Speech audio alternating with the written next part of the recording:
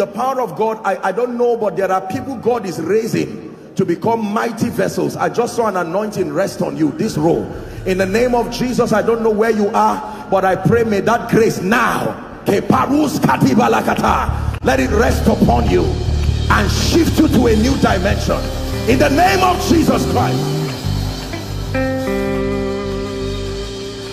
Welcome to Christocentric Message. On this channel, you are going to get soul-lifting messages, faith-based content, prayer drills, and videos that would help you grow spiritually. Remember to subscribe to the channel, like the video you are about to watch, and comment on it. Stay blessed.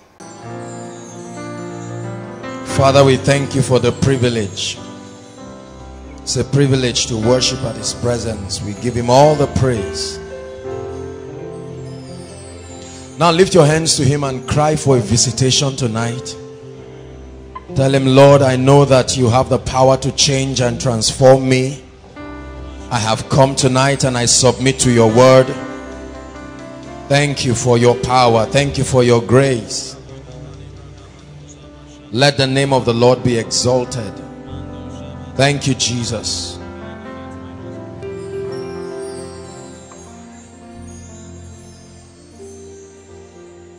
Thank you, Jesus. Hallelujah. Good evening, everybody. I'd like us to know that the Lord will bless us tonight in a remarkable way. And I'd like for our hearts to be open in the name of Jesus. You are good and your mercy is forever. Hallelujah.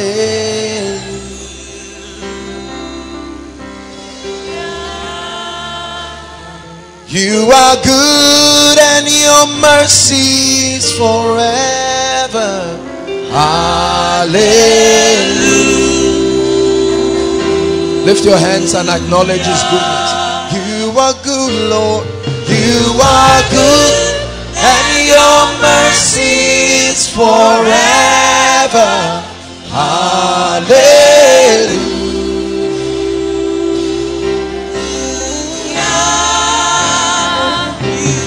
You are good and your mercy is forever. Hallelujah.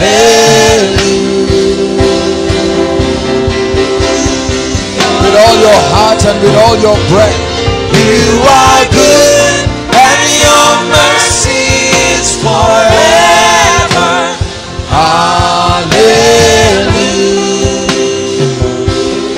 Hallelujah. You are good and your mercy is forever. Hallelujah.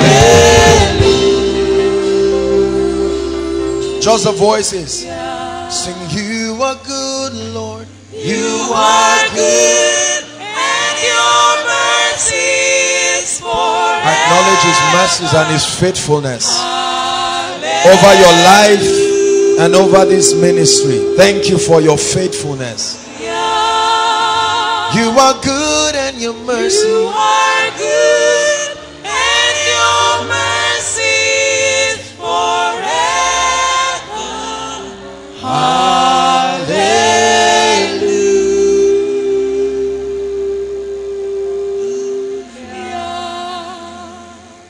Thank you, Jesus. Thank you, Jesus. Thank you, Jesus. Thank you, Jesus. Thank you, Jesus. Thank you, Jesus. Thank you, Jesus. Thank you, Jesus. Very simple song. Thank you, Jesus. Thank you, Jesus. Thank you, Jesus. Thank you, Jesus. Thank you, Jesus. Thank you, Jesus. Now lift your voice and sing hallelujah to the Almighty God. Hallelujah, hallelujah, hallelujah, hallelujah, hallelujah, hallelujah, hallelujah, hallelujah. Thy will be done, thy will be done, thy will be. That's how his kingdom comes, when his will is being done. Thy will be done, thy will be done, thy will be done, thy will be done, thy will. One more time, thy will be done in our lives, oh God. Thy will be done, thy will be done, thy will be done, thy will be done, thy will be done, thy will be done, thy will be done, thy will be done. The Bible says, for I know the thoughts that I think towards you, saith the Lord, thoughts of good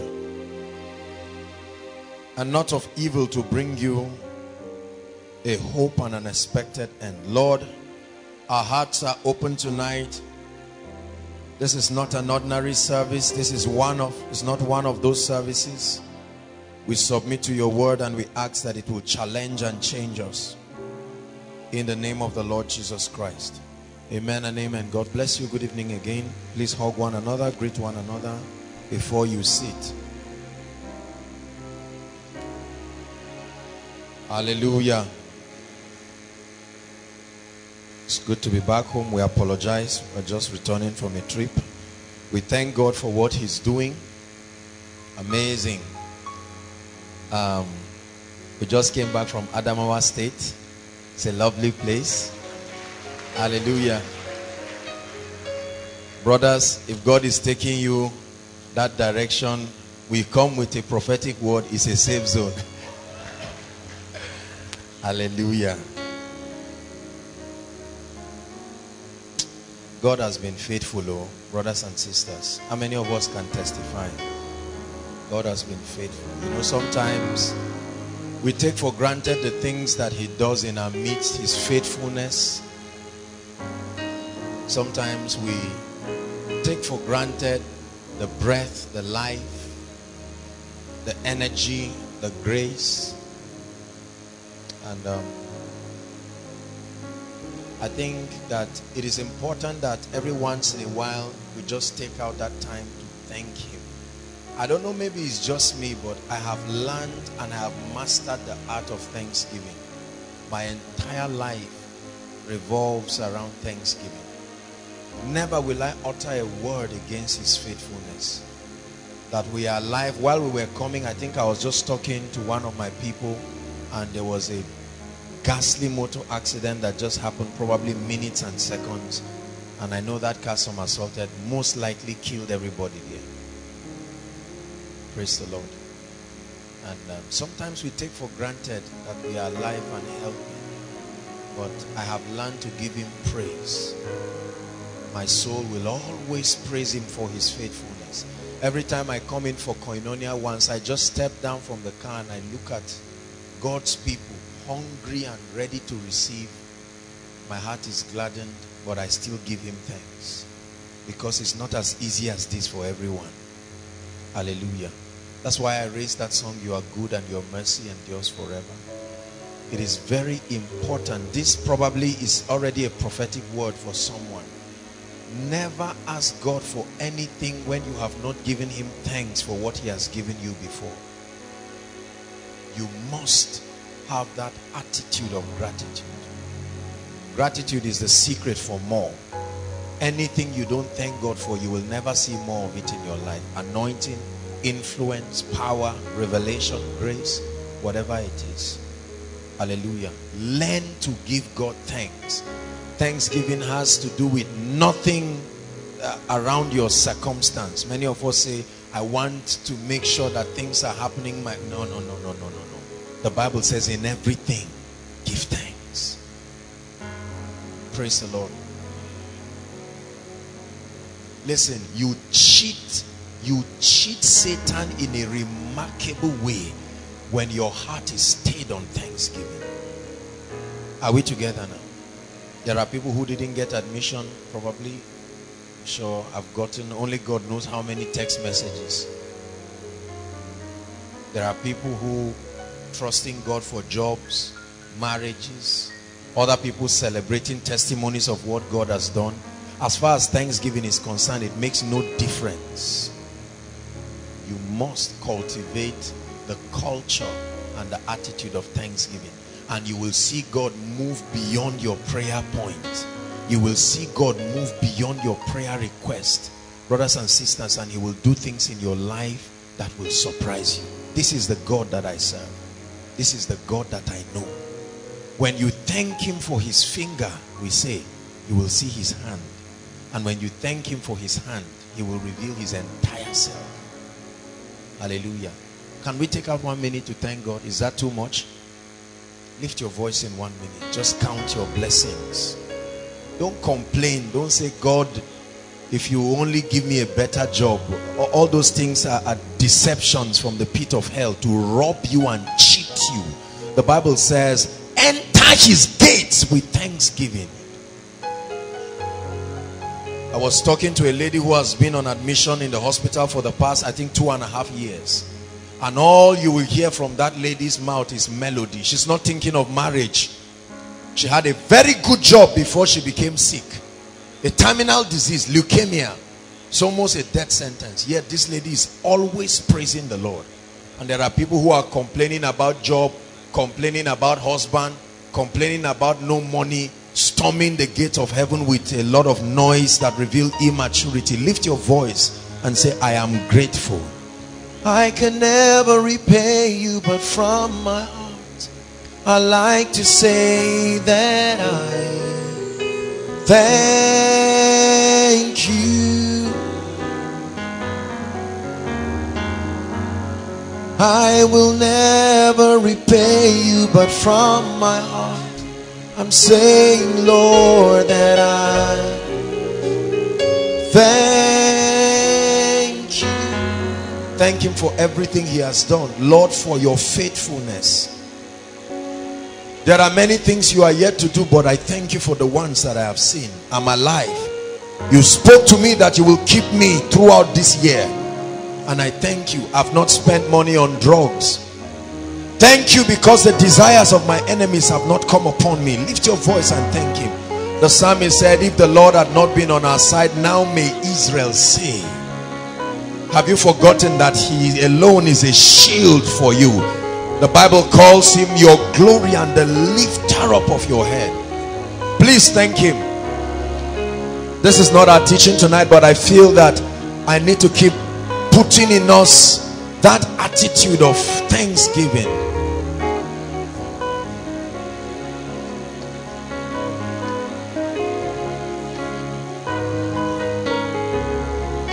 Lord Jesus, we thank you. Go ahead and thank him for your family members, for faithfulness. A gentleman has been sending text messages to my phone, I think for the past 3 days. His eyes are going blind, completely blind from glaucoma. Another family is trusting the Lord for over 2.5 million to fly their father to India for a surgery that will destroy him. Listen, don't take for granted what God is doing. You are complaining, but it's because your mouth can talk. You are grumbling only because your legs can walk. Forget about all that you think God has not done and tell him thank you. Thank you.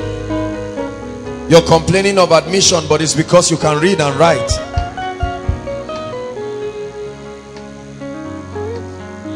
Lord Jesus, we are deeply grateful, deeply grateful, deeply, deeply grateful. We acknowledge you. You are faithful. Thank God for koinonia. Thank God for what he's doing. Lord, we thank you. Amazing things by the Spirit. You need to only travel out of this region to see what the teachings are doing in the lives of people. We give you thanks. We are not ungrateful people. We choose to see what you are doing. It's a choice. We choose to see what you are doing, and we thank you. Hallelujah. Praise the Lord.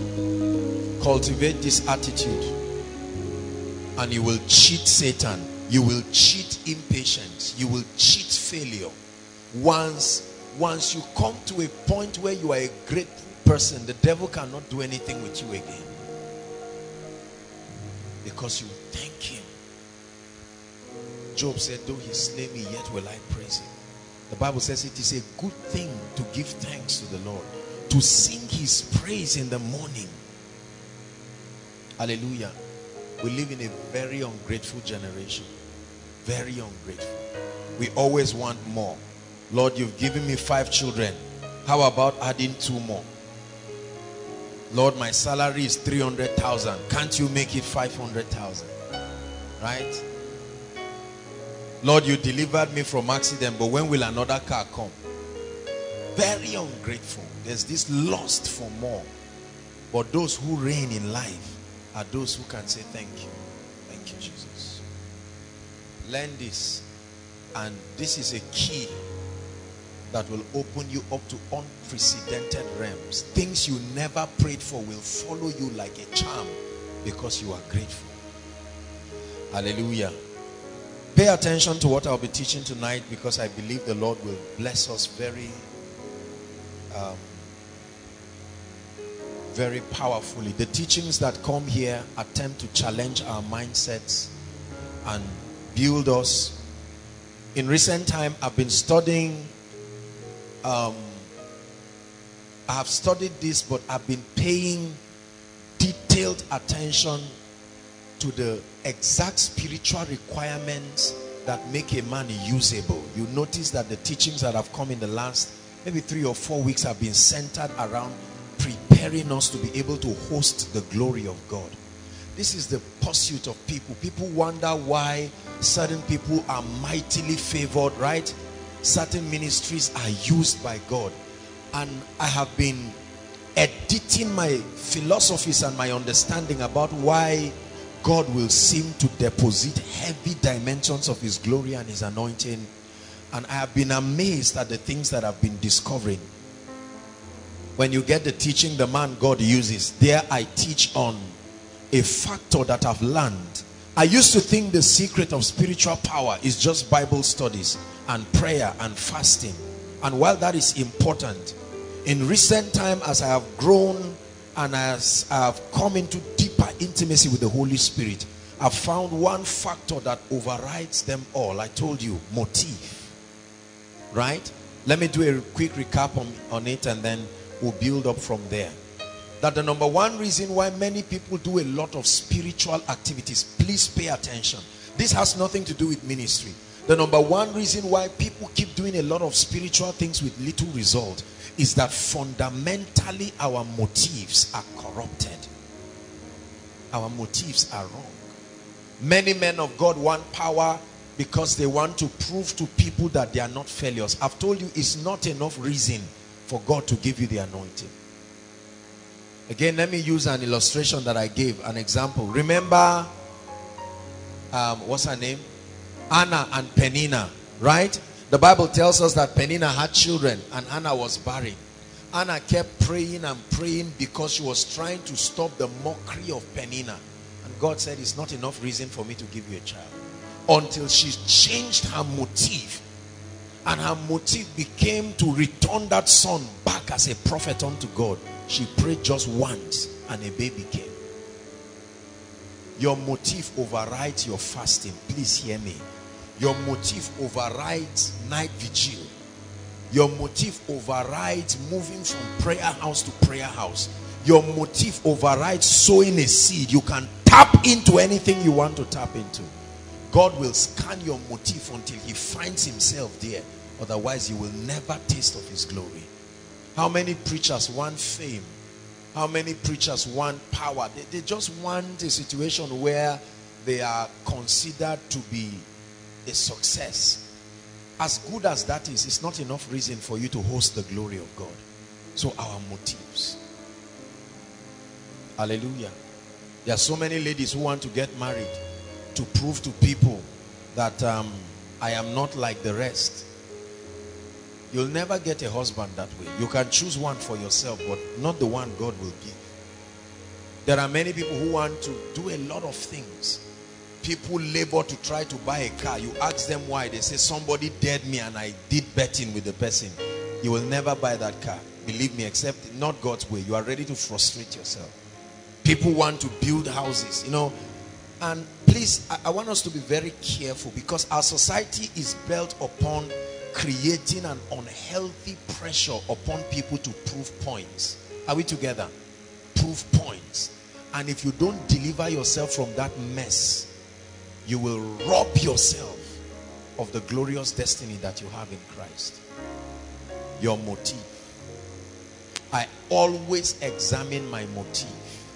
Since the Lord taught me this, I always examine my motive to make sure that the things that I do are from a genuine motivation to see his glory come. I sat down at the airport this afternoon and I was just, or this morning, and I was just thinking, what is this all about? We've been up and doing for weeks, and from Lagos down to Abuja, down to Adamawa, and then back. Tomorrow we're on another trip again, you know, and it continues like that. And I sat down and I started asking myself, what is all this about? Is it just a young man trying to build a ministry? Or is it, are you trying to pursue a vocation called preaching? Or are you trying to advance your name? Sometimes you need to draw away from the crowd and sit alone. How many of us still practice that? If you don't, you are already dying. Let me assure you. If you are so busy that you cannot take out time. White people used to do this. This is what I love about white people. Nigerians keep making the same mistake for decades because we never take out time to think. A white man will have a vacation away and just go and sit down under a tree in a forest and start asking themselves, no matter how stupid the questions are, at least they are all to themselves. I want us to begin to practice this art of retreat. Not just locking yourself in the room and praying and sweating there. Sometimes you just need to walk alone. Go to the dam and sit down and say, where am I going? What is all this about? I ask myself this all the time. Especially when we go for meetings and God does great and mighty things and you see the way people are responding. Oh, this is the Joshua Selman. When I go back, I just think, and what is this all about? Because I plan to be doing this for the rest of my life. And I'm going to live for a very long time. So what is this all about? Just preaching? Just being one man of God? Or just so somebody will write a book about great men that God has used and then put my name? Motive. You must take out time in your life to sit down. At that point, the Spirit of God can minister to you. He can tell you, take note. You have started derailing from the pure passion to seek God, and you've started looking for a name for yourself. Be careful. At that point, you readjust. That's what we call repentance. Are we together? Or I see that you love me, but you've started having a desire for something else. And then you come back. Most times we are so busy. So busy. We don't take out time to examine our motive. Hallelujah. Your motive is like a metal. It can wear and tear. And occasionally you need to go back to that threshing floor where you re-examine everything. If your motive for ministry, for instance, is money, the day you have the money, because you will have it, in abundance, more than you can think of, you will never have any passion for God again. If your motive is fame, what happens when your name is everywhere? Right? If your motive is to have crowds, what happens when there are so many people? If your motive is to be a celebrity, what happens when the spotlight is on you? Some of us, the way you are looking at me like this, behind the physical innocence you claim to portray is a very corrupt motive. And by corrupt, I don't mean immoral necessarily. I mean that it's not in sync with that pure desire to see his kingdom come. I see the way pastors lobby for power, as if it's a recharge card they are trying to buy, or as if it's another phone they want to change. You will think all that passion is because they love the sheep. You would think that passion is because they want, you see people dry. They come out and they are like a skeleton. They can't even talk. What are you doing? Fasting. Say for what? Say, I'm tired of my status quo. And you will imagine and say, oh God, help this guy. He will kill himself. And God says, leave him there. Just leave him there. And you finish your 10 days dry. And then nothing happens. Then they get frustrated. And in their frustration, they look at everyone that God is using and say, this person, you can't be genuine. Because I did what is supposed to be the requirement. And I did not get it. Motive. Motive. We do night vigils and we pray. We run around our parlors, our bedrooms. We lock ourselves. We sit on toilet seats for hours, yelling at the gates of heaven, oh God, give me power or I die. We're trying to be like John Knox, but we don't have his passion. And you shout there and be angry and heaven does not even respond. Motive. Yet there are people who just lift up their voices and cry. One word from heaven and it's like God owes them a debt he must pay.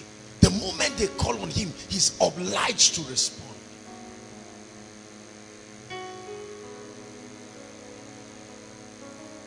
I tell you, the key is your motive.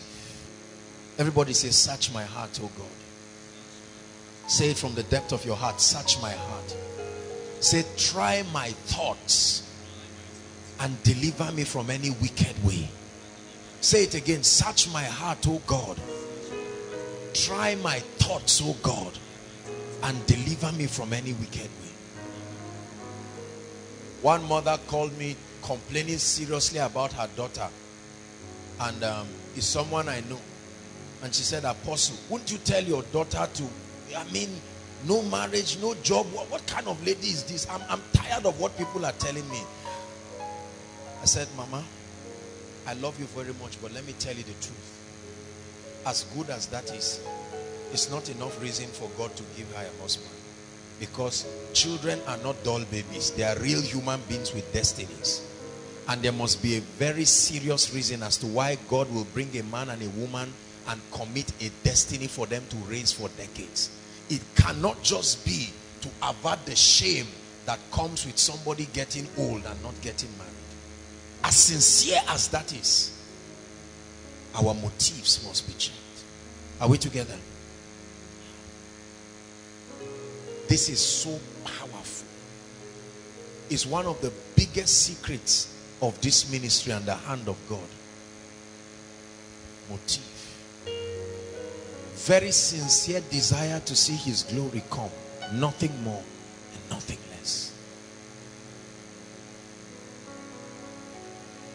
Hallelujah. So your motive. That was what I talked about. Tonight I want to talk very briefly and then we'll pray on the subject of love. I call it the mystery of perfection. The mystery of perfection. I want to talk about love. A very powerful secret again that brings the presence and the glory of God upon the life of a man and an individual.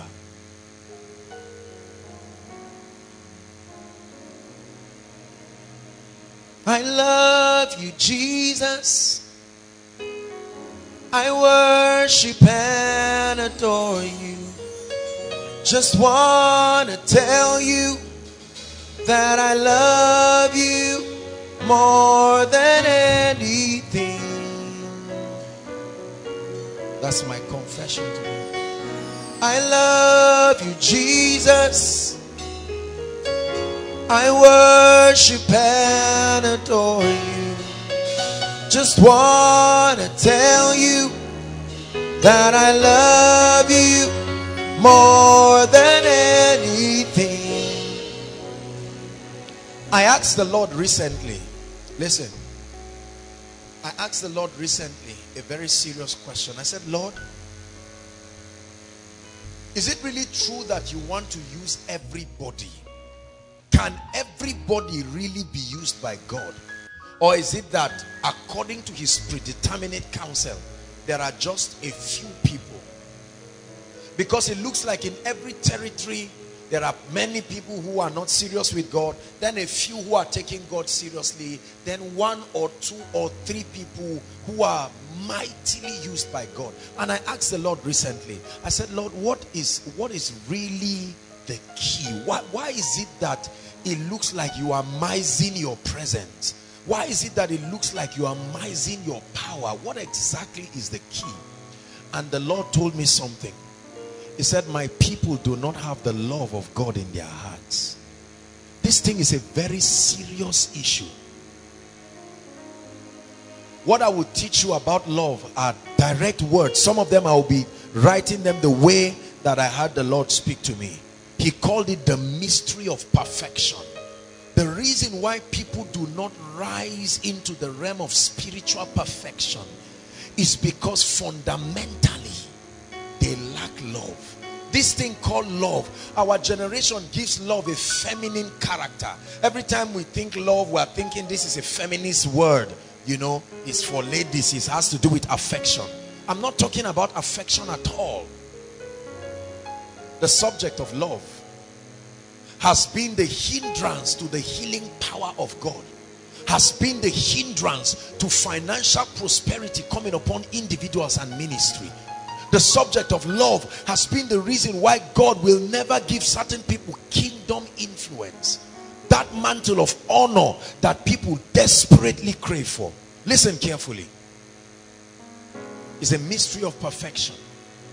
Very, very important.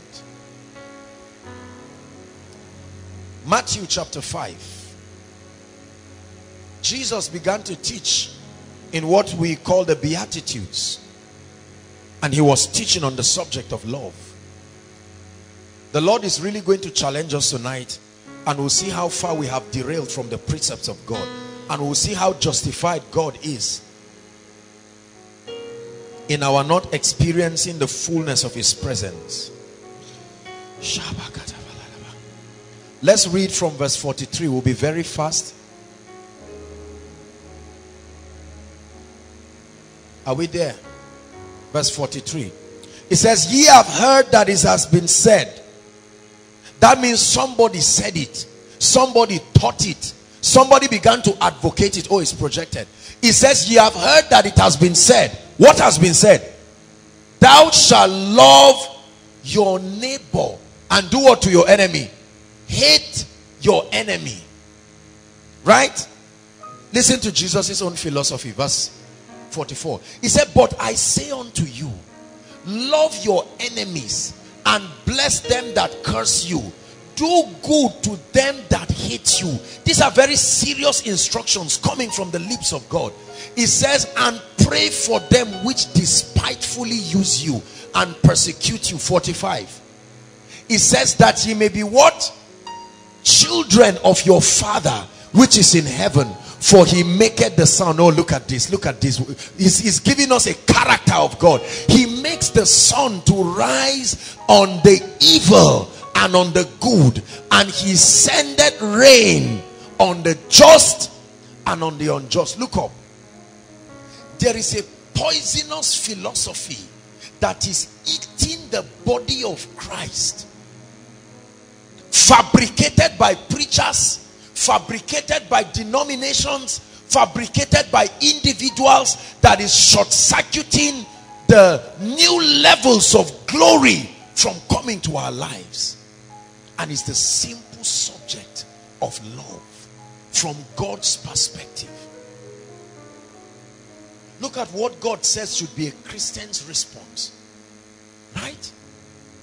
But we have been trained, we have designed ourselves around certain very dangerous philosophies. We live in a generation that is upset. We are obsessed with curses and judgment. Are we together? Especially for preachers. We are always under pressure to prove to people we are anointed. And the moment anybody does anything, we are thinking, I will curse you, or this and that will happen to you. I will prove to you that if I'm a man of God, you will not wake up tomorrow. You know, we live in that kind of thing. And while there is a place and a provision for the justice of God and judgment, we are gradually derailing from the principles of the Spirit. As far as love is concerned, we are preoccupied with the pressure to try to demonstrate the validity of our anointing. And in so doing, we are robbing ourselves out of that which God wants for us.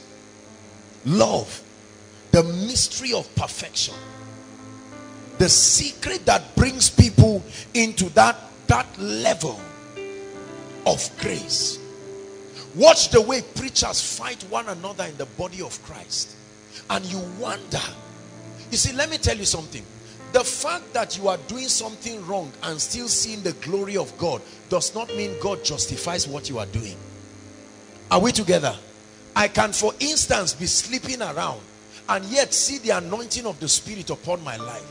It does not mean God is endorsing this. It is part of the sovereignty and the mercy of God.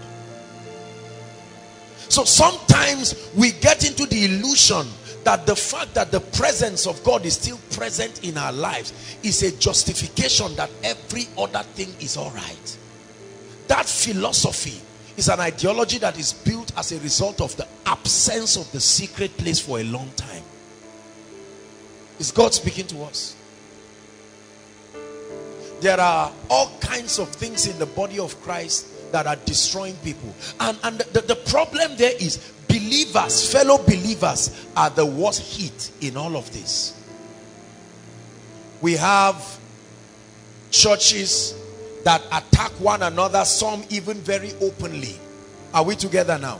We have men of God that attack one another. I think the latest one in the body of Christ that is so ugly is the fight between the grace and law. Right? That has even become a war. It's like they have drawn a line. If you're for grace, this side. If you're for law, this side. No. How many ministers have fight men like W.F. Kumuyi, right? Because probably deeper life people don't wear earrings, they don't wear this. There are people who have hated that man of God and resented him. How many people have fought men like Pastor Chris? How many people have fought different people with philosophies? Listen to me. Let me tell you the reason why we will never see the power of God that we desire. Enshrined in our hearts is this ideology of hatred and bitterness. We fight people around our lives. Let me give you a few points. Let me not run. The Lord began to tell me 3 things that has demonstrated that we do not really have the love of God. Number 1, this is what the Lord revealed to me.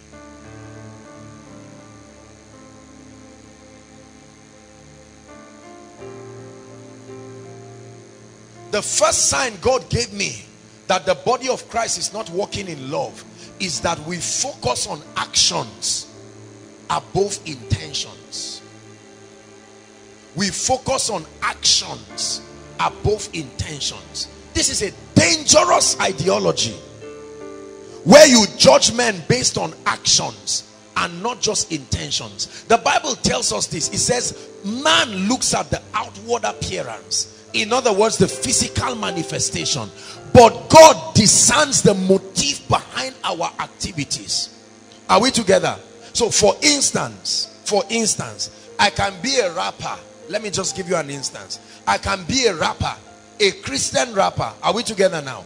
And Simply because I can come up and I'm just rapping.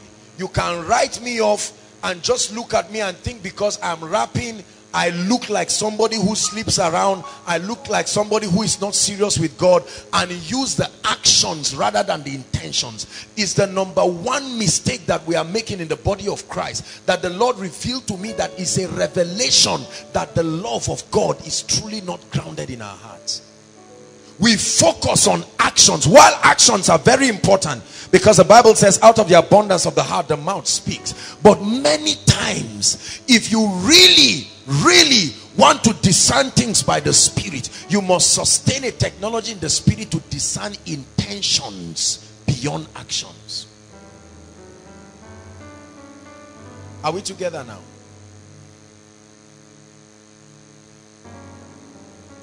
A preacher may be preaching, for instance, and maybe communication barrier or something like that. He may make a statement like, God's primary assignment is to kill you.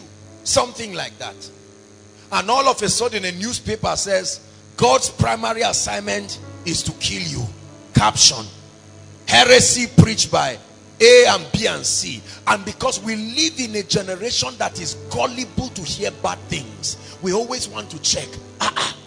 God's assignment is to kill you. Nobody goes to listen to the remaining part of the message and discern the intention. Are we together? And it is based on that we have libeled men of God. It is based on that we have libeled people. How many people are moving around and saying, my mother told me, you will see if you succeed? No. To mean that her actions meant she's happy so that you will fail. Is that not true? And then it gets so bad when you now go to a meeting where they say anybody standing against your family, even if it's your mother, you say yes, even if it's my mother. You take that anger and say my mother told me, or maybe my father said you are a failure. They may not really mean it. They may be communicating pain at that time. If you have the ability to look at intentions beyond actions, you are a wise man. Intentions. As I work with people, I always try to discern the intentions, the intent of certain things. Physical actions are not guaranteed. They are not the best way of truly revealing our intentions. A wife can come to her husband, for instance, maybe out of frustration about his carelessness, and she can make a statement out of pain and say, look, if you stop giving me money, make sure you are not going to be eating in this house. And the husband says, oh, if I don't give you money, I will not eat in this house. If I give you money, I eat in this house. You claim you are a deacon in your church. Is that what they are teaching you? No, husband, look at the intention. What your wife is trying to say is, I'm hurt by your irresponsibility, and I would love you to do something about it. Are we together? Listen, you become an exceptional leader, an exceptional believer, if you sustain the ability to discern intentions. We have created seditions in our families. We have grouped ourselves into two. A family of 5 people. Father and his favorite, mother and the other 3 people, because of our ability to judge intentions. You look at a man whose face is like that, whether he's happy or not, his face is the same. You just look at him and say, this guy is a wicked person. You look wicked, I'm sure you are wicked. Whereas that person is the nicest person you will ever meet in your life. Have you seen people like that? I don't like this guy. His face is mean. It's not the person's fault. The person is like that. Your face is this. You will never get a wife, or you will never do this. We judge actions more than intentions. A woman comes to Jesus with an alabaster box. Are we together? The Bible lets us know that this woman has had a challenging past, and then she gathered 1 year's wages. Are we together now? Beautiful woman. She steps into a room and everybody is sitting there, religious people, together with the disciples. And this woman comes to Jesus sincerely and gets down on her knees. And the first thing many people are thinking is seduction. Jesus, you are in trouble. Jesus, you are in trouble. Your ministry is about to die. Nobody is thinking worship. A woman is coming with a genuine motive. Please, while you are laughing, take seriously. These are the things that the Lord told me. They are not things that I guessed. Destroying the body of Christ. The Bible says to the pure, all things are pure. When your mind is corrupted, it becomes the vista from which you interpret everything. Hallelujah.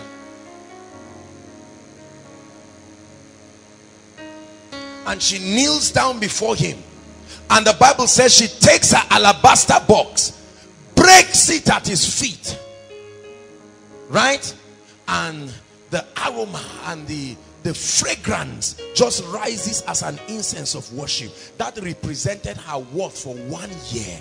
And she broke it. And the Bible says she used her hair. Hey! Her hair. And then began to clean his feet. And Jesus did not do anything about it. I'm sure the disciples will say, Jesus, you better don't play games with us here. What is going on? Madam, where do you know this guy? That you come and break alabaster box. And Judas, why are you doing this? You would have gathered everything and let's give it to the poor. The Bible only records what Judas said. He didn't tell us what the remaining said. I can assure you he was not the only person that spoke. But Jesus said, don't stop her. That was the word of God, the bread of life. He was looking at this woman's incense. And he said, everywhere they talk about him, they will also make reference to this. Are we together now? He was able to look at her intentions. A woman who was caught in adultery, they never brought the man. She ran and came to Jesus Christ. Right? I mean, they pushed her there and they said, this and that and that. And Jesus looked at them. And he saw that woman. She felt sorry for herself. She felt sad. And she was just hoping there would be a hand to hold her and say, you can start again. And Jesus looked at all the sycophants and the religious people. And he says, he who has no sin among you, be the first to cast stones. When you learn to judge the intentions of people, I counsel people a lot. Are we together? And I talk to pastors, I talk to leaders. There are times a man of God can come and meet me and say, man of God, I need you to pray for me. I love God, but I'm dying of immorality. I can easily look at that person and say, you, are your members aware that you are dying of immorality? I look sincerely, and the only thing I tell them is, rebels don't come to God. They run away from him. When you come to God, it's a sign that you are not a rebel.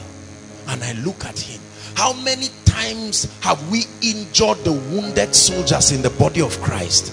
Because we look beyond. We don't look at intentions, we look at actions. Are we together now? Love.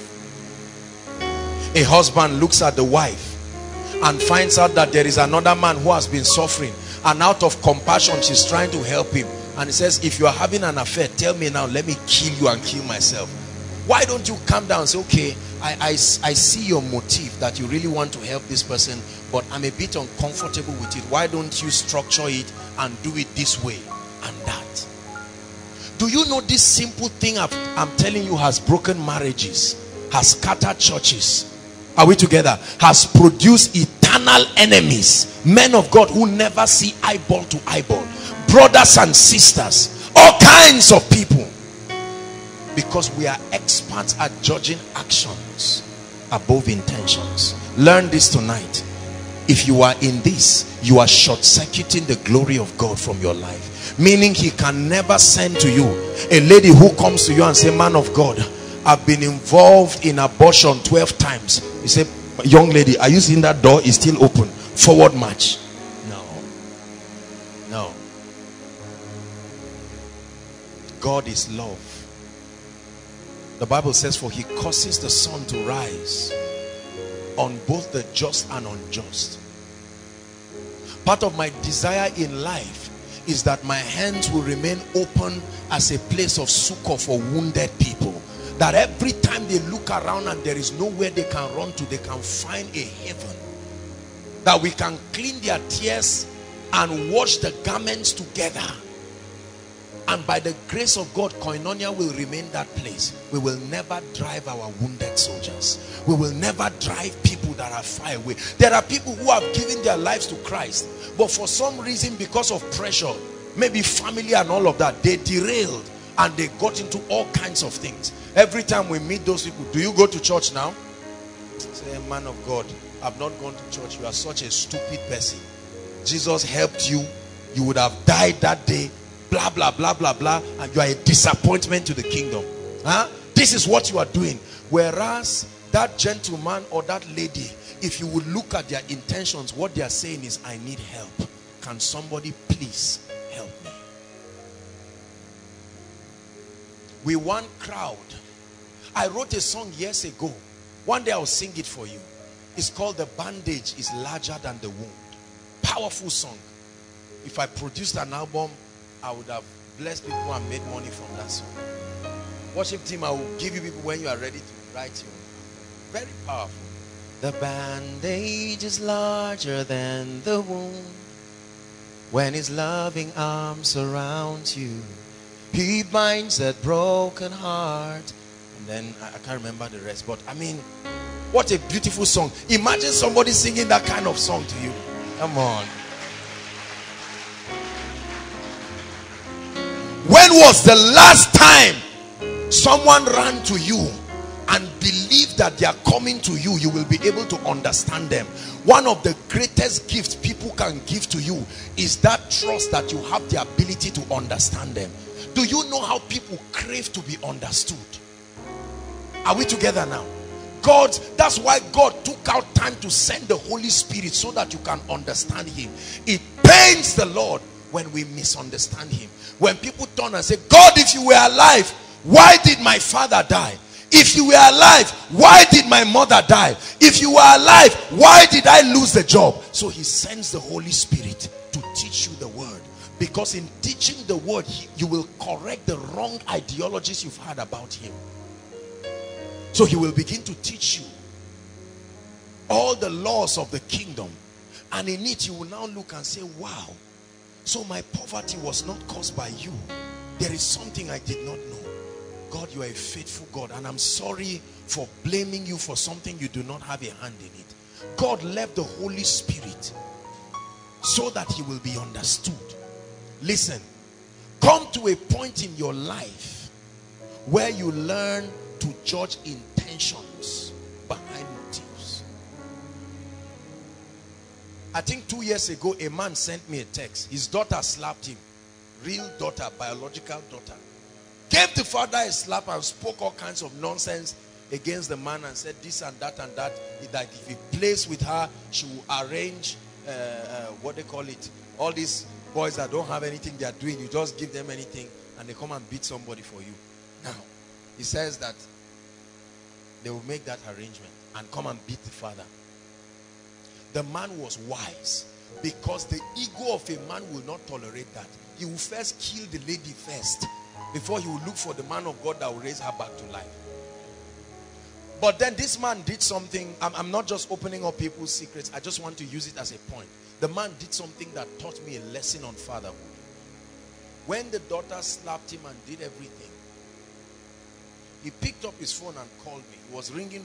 I saw the number ringing, and then I picked up, and then he said, Susu person. I said, how are you, sir? It's been a while. And he says, you will not believe if I tell you this, Apostle. I said, what is it, sir? He said, can you imagine my daughter? Of course, it doesn't mean he was calm and soft. He was boiling and angry, but he was able to contain himself. My daughter that I gave birth to takes a hand and slapped me because she has begun to follow men that are my age, you know, and all. You know how men talk when they are angry. And etc. etc. And he did this and that, and I began to talk, and I told him, I said, Daddy, I know that this is very bad and this and that. And then he calmed down.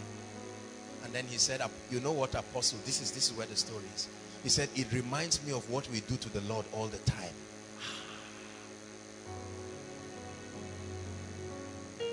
I felt ashamed.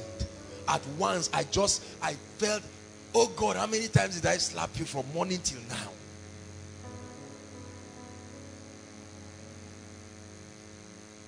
And then the man said, I just wanted to express it to you. I'm her father. I'll work on it. Until this lady left, she was still attending Koinonia. Ever sorry for that attitude. And today her and her father, I may not call them best of friends, but she honors him with her life because he did something to her. He told me that later in the evening he called her and he sat her down. And he says, any lady that disrespects her parents will die. The Bible says it. And began to talk to the lady. And I was surprised. I was very surprised that the lady booked for counseling.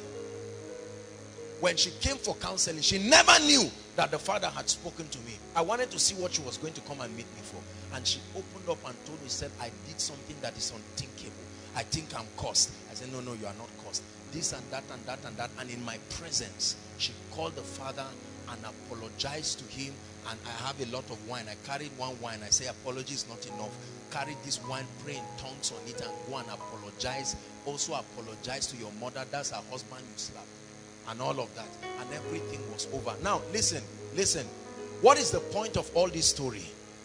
The father, though angry, had the ability to see the motive, the motivation, and was able to contain himself, and by it he won the lady.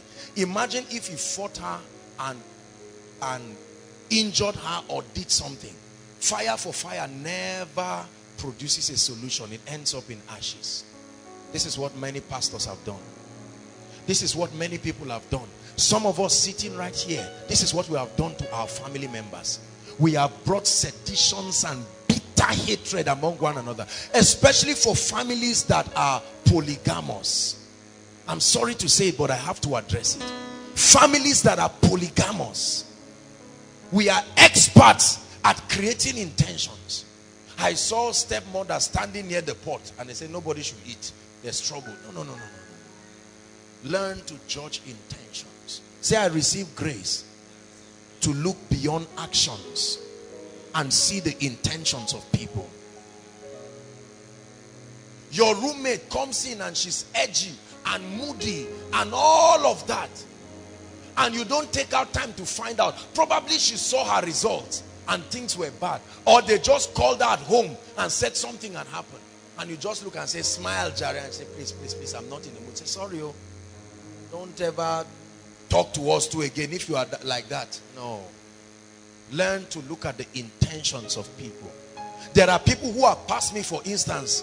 Sometimes they pass me, they don't even greet me. I don't turn and say, come on, let's define something here. No.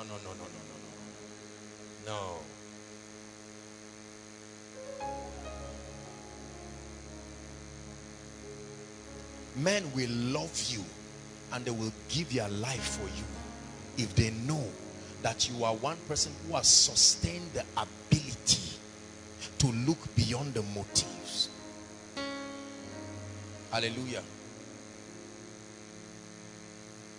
Years ago, I managed one very serious issue. One guy got a lady pregnant, and the families were coming for counseling, and they came and met there. They didn't plan to come, but the two families came to report the situation, and then they met there. It was a catastrophic event that happened. I mean, I say all of these things just to help you. It was a serious thing, you know. And of course, you know, it's not going to be a bed of roses. There will be tearing people and all of that, and so on and so forth. But the first thing I tried to discern, I wasn't really concerned about the loved ones. I was looking at the individuals. Forgiveness is useless when there is no repentance. Let me tell you something you need to understand. Forgiveness is useless when there is no repentance. If I walk up to Tosin today and I insult her, and I just say sorry with the intention of insulting her again, it's called rebellion. Forgiveness is only useful when there is repentance. What is repentance? A genuine state of brokenness and a change of heart, so that you do not misunderstand what I'm saying and then allow people to take you for a ride. Forgiveness is useless when there is no repentance.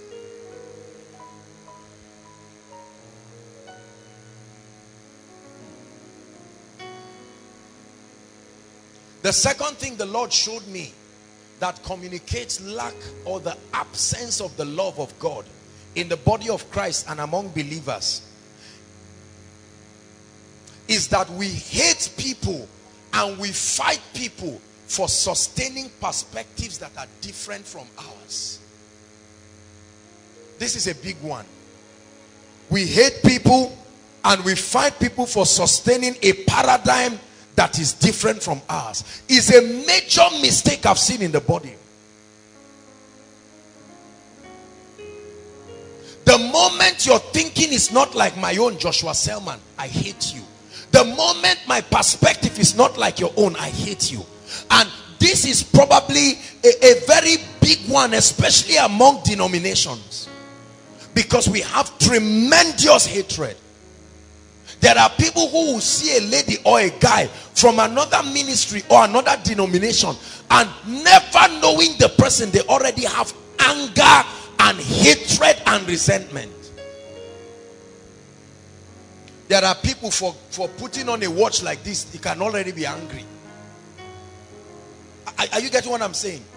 When you just dressing well is enough to create anger. There are people, when you see somebody who doesn't dress very well, you are still angry. It's an issue of concern, but not enough to be that angry. We fight people who do not sustain similar ideologies. This is what causes trouble between siblings at home. This is what causes trouble between pastors. Are we together now? Listen, if you really want to love people, you must have an ability to respect people's perspective about life. It is very important. The whole world cannot be koinonia. The whole world cannot be Joshua Selman. Let me guarantee you, if the whole world is like me, this world will be a mess. I repeat, if the whole world is like me, this world will be a mess. I know you like me because I'm preaching. You have not seen how boring other areas of my life are. Trust me, if you know how boring other areas of my life are, how about coming to meet me wanting to crack a joke and all I'm telling you is scriptures? Do you like that? Well, forget about the guys. Ladies, do you like that? Do you want to marry that kind of person?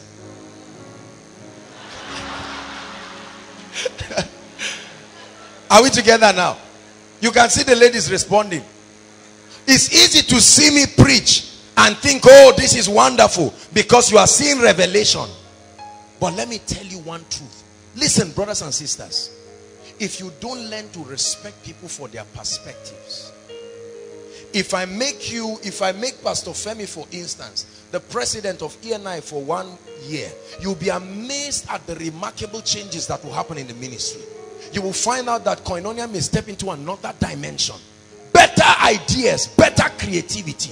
However, you must have the ability to respect people's ideologies. This is why some pastors can never be invited to preach in other churches aside from their churches. I've preached almost everywhere. I've preached in Cherubim and Seraphim. They like me. Two of their branches, I've preached there. I've preached in Anglican. I've preached in Catholic, Enquiry, Cooking, Lutheran. I've preached open air crusade.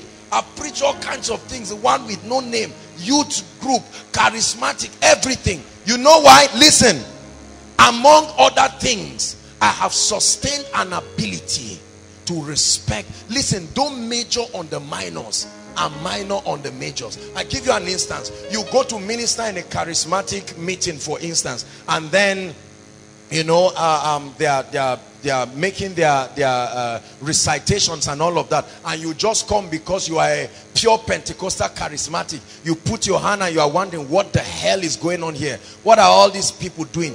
That terrible childish attitude will put you off. When you study global leadership, one of the principles of global leadership is the ability to be accommodating yet not compromising. The ability, the Bible puts it this way. It says you are in the world but not of the world. You don't have to bend to your values, but your ability to tolerate people's differences must be elastic enough to accommodate people with different perspectives and ideologies. There are churches where if you don't dance, you are in trouble. Immediately they are dancing, people are dancing, and you just stand, you are just moving around. They say, "Oh God, please, we dance in this church." No, you have no right to harass anybody that way. That's bullying, that's intimidation. Again, in a church where people are generally conservative, someone is just dancing to God and dancing alone, and you just tap him and say, "Sorry, I don't know what exactly is happening to you, but I think you have." No, it's still wrong. Are we together? If in your house you eat with fork, spoon and knife, if you come to my house and say, "Please bring warm water for me," we don't eat swallow with fork and spoon and knife in our house. You should be able to respect that. Not to look and say, "Oga, we all grew up in UK and we respect." No. You don't do that. When was the last time you were able to be bending enough to accommodate people's differences? And then you will see why many churches are losing members, because of the rigidity. They are unbending. There are so many churches, their youths are leaving and running away because they have put stringent conditions and will not have that sense of accommodation. I remember when Koinonia started, I got a lot of text messages. Some said, "Look, let's go Hillsong, let's sing contemporary." Others said, no, we are not proud of Africa with Nigerians the way you do. Let's be singing our local songs. And I said, thank God, God didn't call us. God called me. I will listen to God. If you are not comfortable, come and sit down after praise and worship. There is still a part for you to enjoy.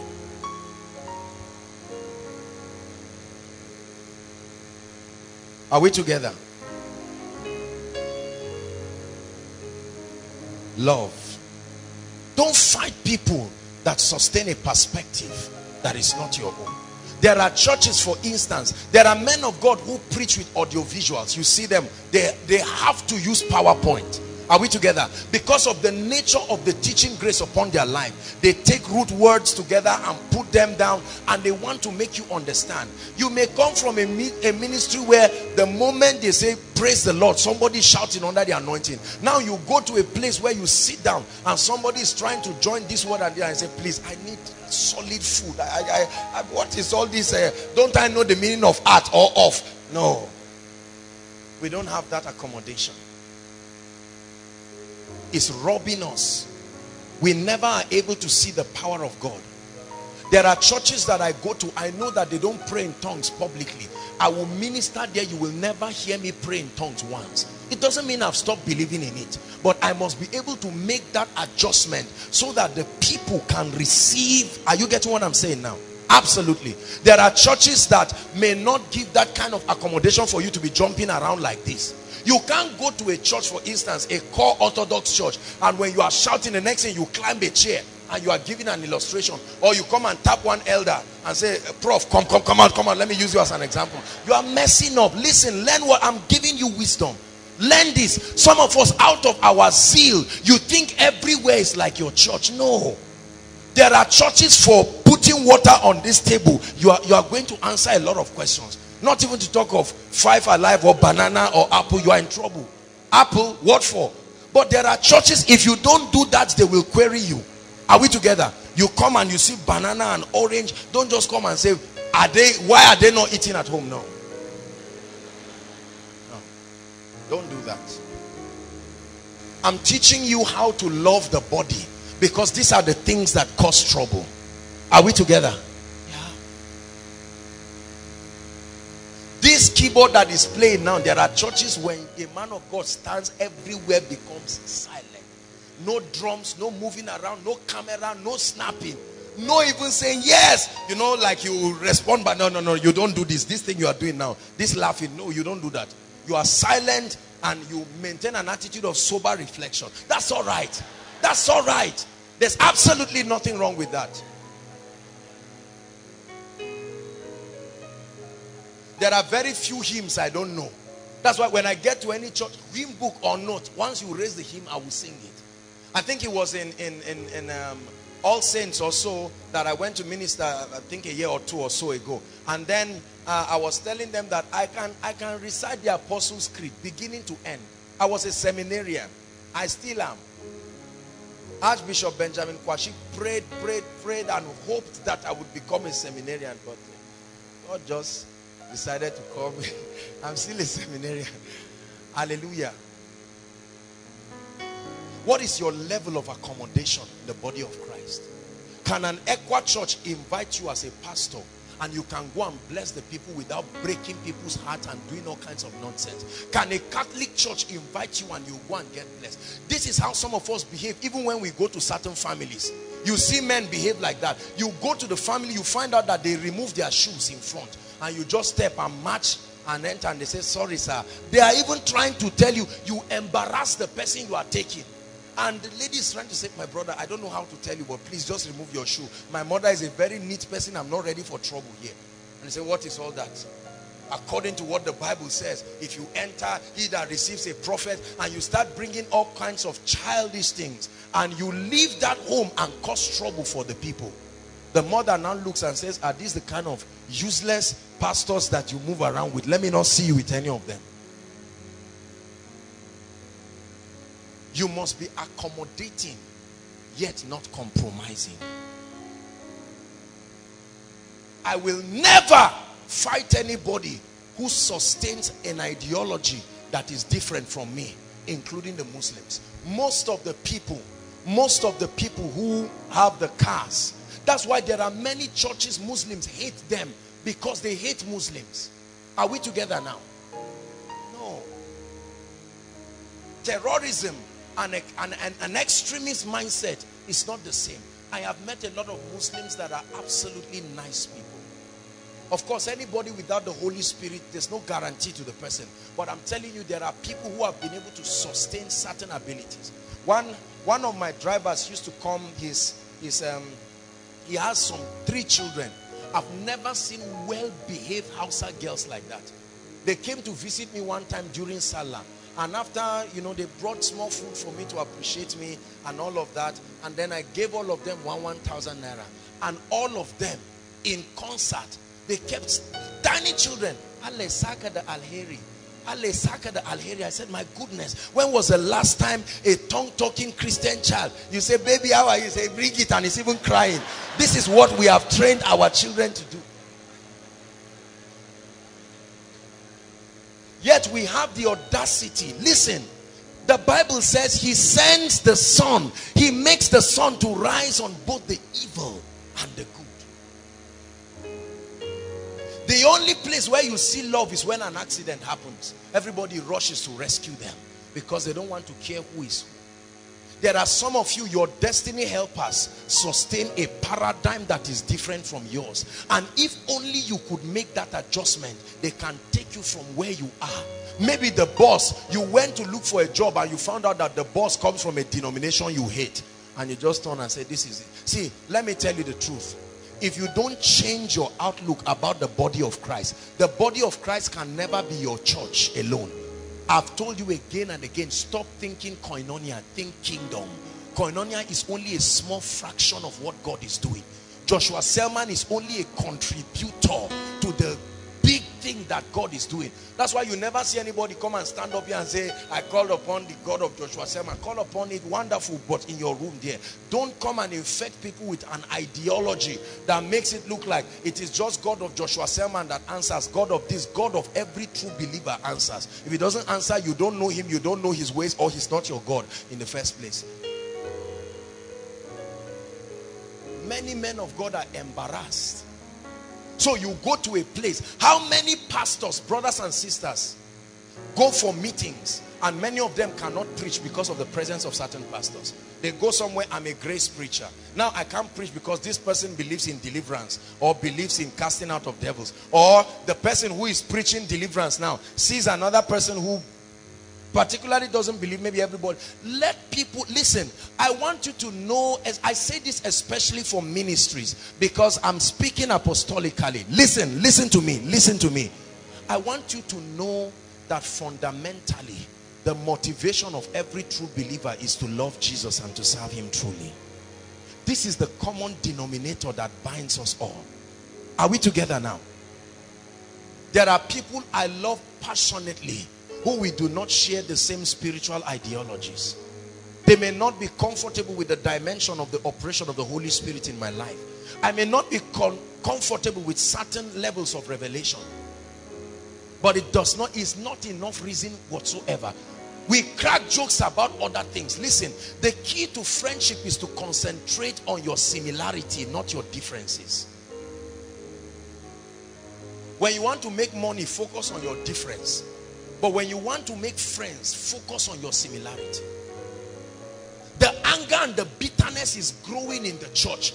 The enmity is even becoming. Have you seen people? We are the members of this church. We are the members of this sect. We are the members of this prayer house. We are the members of this place. And then these ones come. We are the members of this. We are the ones for Apostle Joshua Selman. This one, we are the ones for this and that. These ones, we are Anglican. These ones, we are this. And all of them. And we men of God are destroying the body of Christ because we are raising people who are like political loyalists to a party, rather than raising people who are kingdom conscious. Let me tell you what is making, if we don't correct this, most of our youths, for instance, who come to meetings like this and test certain superior levels of the word of God and the power of God, some of them go back to their churches and then they don't go back with a heart of love. They go back with cynicism and hatred. The moment the pastor mounts up the podium, they are angry because they are trying to compare what he's saying with what Apostle Joshua Selman says. And they feel this guy, even an usher in Koinonia, knows more revelation than this guy. What did you even call your name? If you are doing that, stop it now. Are you hearing what I'm telling you? Stop it right now. There is more to a pastor than the ability to preach.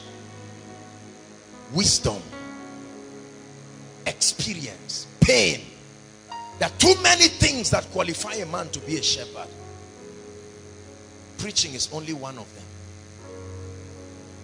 You may differ in ideologies, but I want you to know that you must sustain that ability, that whether it is Anglican or Catholic or Deeper Life or Cherubim and Seraphim or whatever it is, the truth is that any true believer that loves the Lord with his heart and professes the name of the Lord Jesus Christ deserves that reception. And there are times that to blend, you may need to make adjustments. Even though temporal adjustments, you must make the adjustments. If I go to minister, for instance, in maybe All Saints and the rest, I'll not start raising songs like Shalom, Shalom. No. How many of them know that song there? I'm going to raise a powerful hymn. And you see our mothers lift up their hands and thank God. I will adjust in a way that will open up their spirits to receive what God is saying. Is God giving us wisdom? This has destroyed the body of Christ. Some come and say, I am for Paul.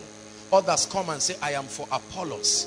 Others come and say, I am for Agabus. And we men of God love it. We pride ourselves in all this political thing.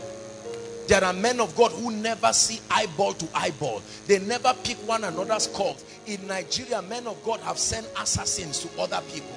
No. Are you not amazed that whether it's Pastor Chris's crusade or Benny Hinn's crusade or Reinhard Bonke's crusade or Dr. Olukoya's crusade or W.F. Kumuyi's crusade, you are seeing miracles happen. You are seeing God. At least we know that these people love God and they are serious. You can't say they are fake. Are we together now? It should tell you that if the same God who showers his anointing and grace upon them, he knows what he's looking at, the exact requirement. Brothers and sisters, let's not forget that it's the same heaven we are going to. Heaven doesn't have branches. So this annoyance and this resentment that we have against one another, it should never be that way. Lord, make us instruments of your peace. Where there is hatred, let your love increase. Lord, make us instruments of your peace.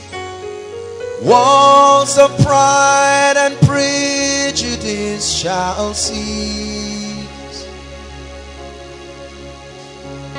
when we are your instruments. Never become an object of division in the body of Christ. Don't become the reason why the church becomes divided, hence powerless. Don't be the one sowing seeds, the one sitting down to gossip and compare men of God and compare who has revelation and who has anointing in the meeting. Don't let that devilish thing be part of your life. You must be able to embrace the diversity of the body. God knows the reason why he left every denomination. The full church is what will reveal Christ. Any denomination you kick out will produce an incomplete church. Let me tell you the truth. Those of us who have this religious advocacy to wipe out other denominations and eventually have our denomination stand, no sir, no sir, is deception from the pit of hell. I came from an Orthodox background before I received the baptism of the Holy Spirit, and I started walking in the power of God. And I thank God for that Orthodox background, because it's what has kept character in me right now.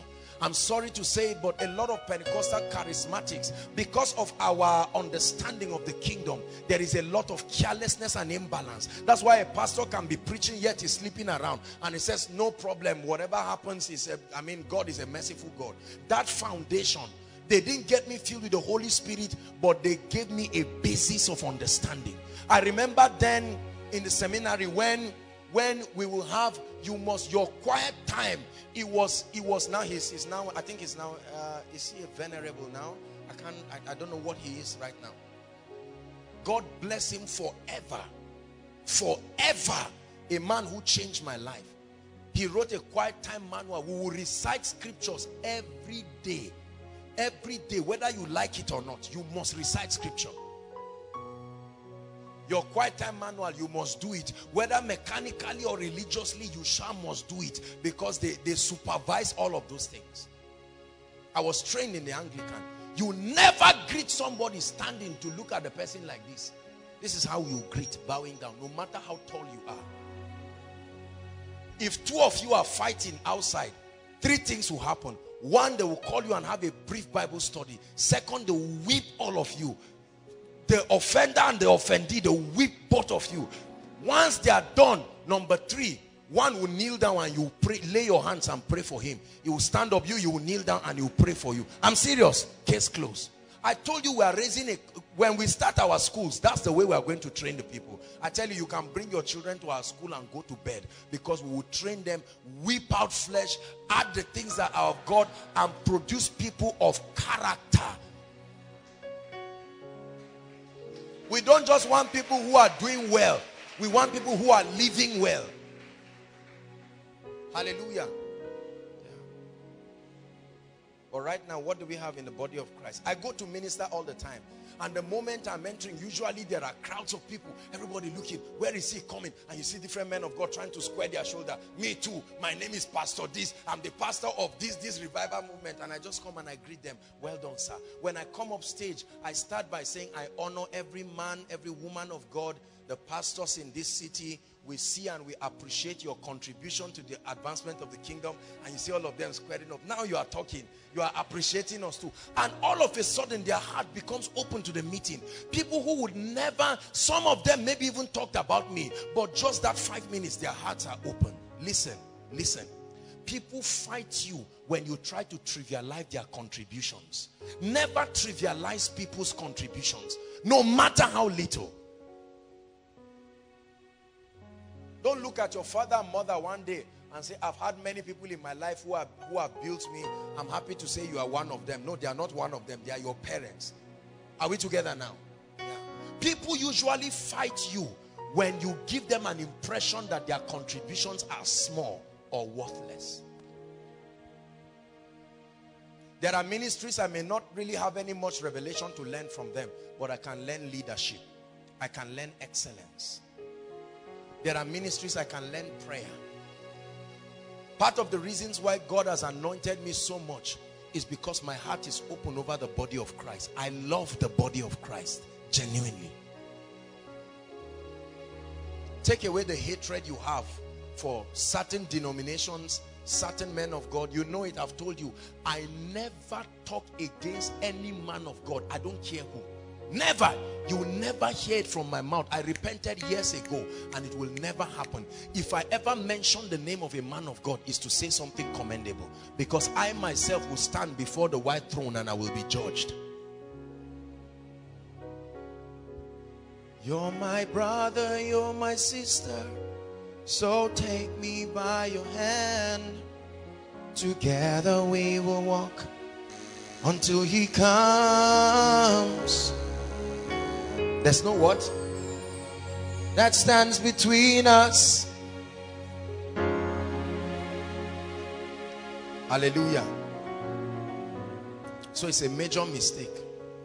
How much do you love people and are able to accommodate? There are people who are talkatives. They are noisemakers. All their falling down has not removed it. Don't try to change it. Create an adjustment. Their mouths are like that.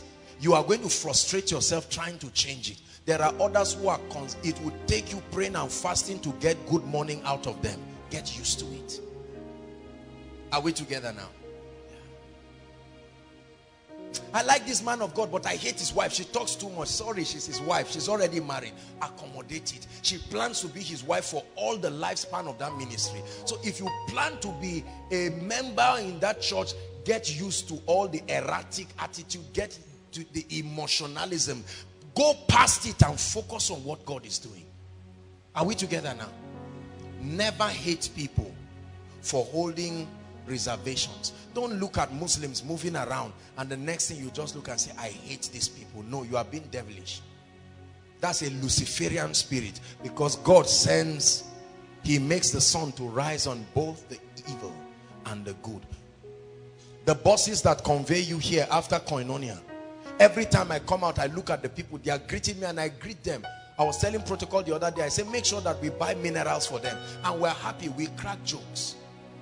We may have differences in faith and belief, and everybody has a responsibility to choose, but there are many other things that bind us. How many neighbors never talk face to face because one person is Hare Krishna, one person is a member of this thing, and you say, I would never, me enter this house and they bring food for you, say carry your food and walk back, I know what you did with it. No, you don't do that. Why don't you look away from the differences? I may not believe in deliverance. I may not believe in demons. I may not believe in whether trouser or hair or whatever it is. I may not believe there is heaven. I may not believe there is this, but find a common ground. We're all human beings. Are we together? Never hate people. Listen, you know what hatred is? Hatred is a bitter dislike. It's a satanic thing. A bitter dislike, and usually that hatred comes when people sustain a perspective that is different from yours. There are preachers who, when they go to preach and they see that there is an interpreter, maybe somebody interpreting in Hausa or interpreting another language, they put off, they are angry. No. That's why I love Reinhard Bonnke. He's gone to almost every African continent with their attitudes. I watched one of his videos. He went to one African country. Africans, us too, we know how to disgrace ourselves. He went to one African country, and before he even settled down, they took coconut and then they scraped, they created O in the coconut and removed everything and told him to drink the water. And when he was drinking it, they were clapping. I said, is this how to honor a man of God? Don't stretch people beyond their limit. You believe in coconut as a way of welcome, can keep it, and you are stretching the man too much. This guy came all the way from Germany. Why come and put all of that pressure on him? But you notice Reinhard Bonnke, if he's going to Lagos, you will see him wear agbada, and you are wondering, agbada, many of our white missionaries do it, right? You see them struggling to tie this thing, women tie, they can't do it well, but they are doing it anyway. And every time you see that, it blesses you. Love. Do you love the body? This looks simple, but it may be the reason why many of our prayers are not answered, because we do not sustain that love for God and for the body of Christ. These are the contemplations that the Lord himself shared with me. We have extreme hatred for people who sustain a different perspective. We pray in tongues so much, yet there is hatred that is locked up in our mind. We fast so much, yet there is hatred that is locked up in our minds. No. Remember, the Bible says even faith works by love. Are we together? So I carried that heart of love. I prayed and fasted dry for 10 days. And I carried that attitude of hatred for the body of Christ. And I come and lay my hands on Pastor Femi, and the power refuses to move. And you find out that there are few miracles happening in our meetings. I tell you, that's why many men of God have very little miracles and the manifestations of the Spirit. No. Never hate things that are different from your perspective. Don't hate people. Closely related to the subject of hatred, the Lord asked me to talk about this. I don't know why, but he put in my heart the issue of temper and anger. Look up. Let me talk about it for 5 minutes. The Lord began to talk to me. Do you know that what we call temper, you know what I mean? Hot-tempered attitude, anger. Do you know it's a spirit? Look up, please. Koinonia, are you aware that anger is a spirit? Yeah. How many believers, especially the men, are hot-tempered? It's a terrible attitude. When you are involved in any ministry of deliverance, you know that the classic way of identifying the presence of demons in a person is that rage and temper becomes the expression. How many believers, and they are going for a meeting, and before the meeting the man beats up his wife, beats her up, and then steps into koinonia and is happy and says God is going to move now, and you wonder why the power of God does not move. You are trying to give a word of knowledge, you are just giving nonsense, because faith works by love. Say it after me. Faith works by love. You finish gossiping about a man of God and a family and tearing people down, and you stand and you want the glory of God to move around. No, it does not work like that. Love. Love. Oftentimes you will hear that Jesus was moved with compassion. Listen, if you are a hot-tempered person in this place tonight, if nobody has told you you need help, are we together? I don't care who you are. If you are hot-tempered, humble yourself, you need help. You'll never be able to love people when you are hot-tempered. Do you know why? Because people will do things every day that will annoy you. How many days? Every day. Pastors, your wife, your husband, and all of that. Is killing people in the body of Christ. That's where all this revelation of curses and destroying people all of a sudden comes. No. People will offend you. Members will do a lot of childish things, especially if you are a pastor. Anybody who is a pastor or a leader here knows that working with people is a difficult thing, because people's ideologies can be very interesting. But do you sustain that ability to be cool and calm? Many marriages are breaking today because of temper, hot temper.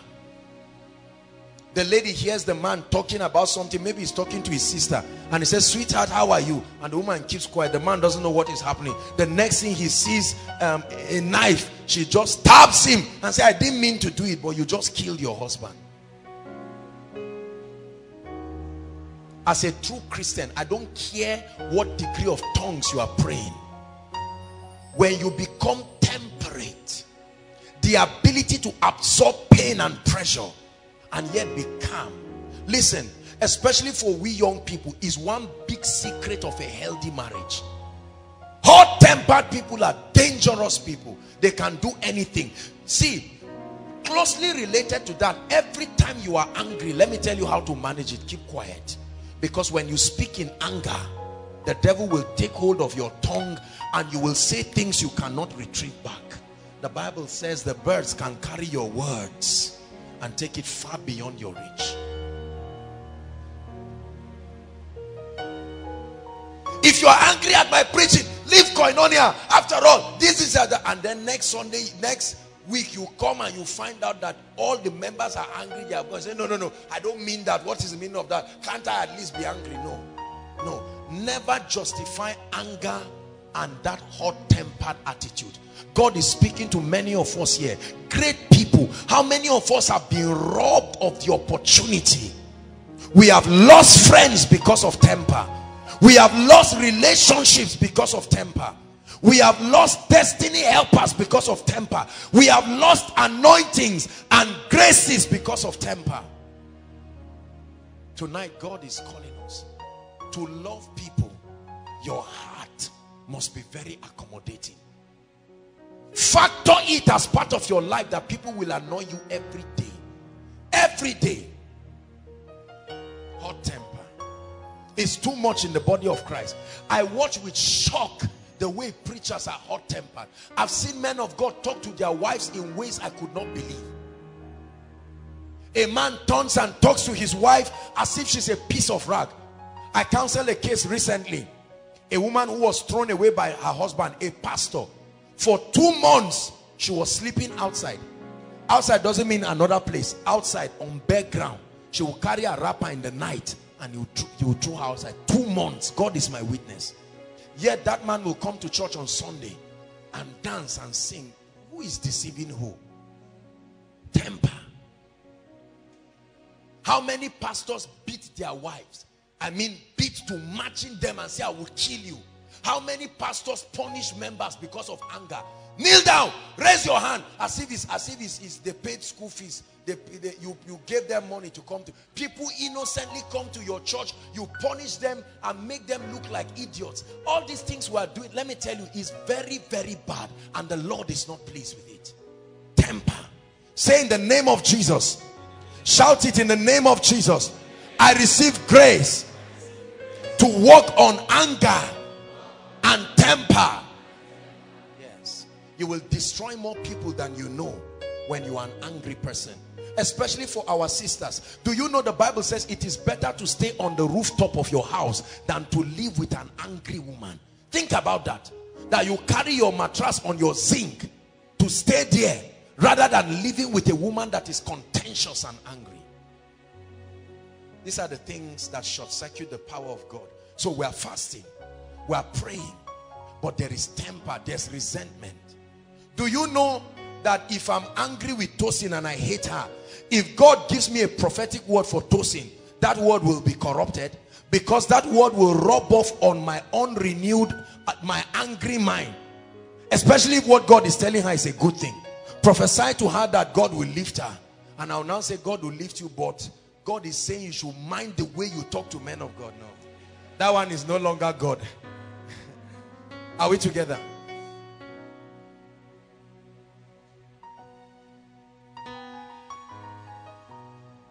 Men of God and churches are trying to make men like them and not like Jesus. While it is true that when you become a leader, you influence people, you must be sure that the person you are following is following Jesus.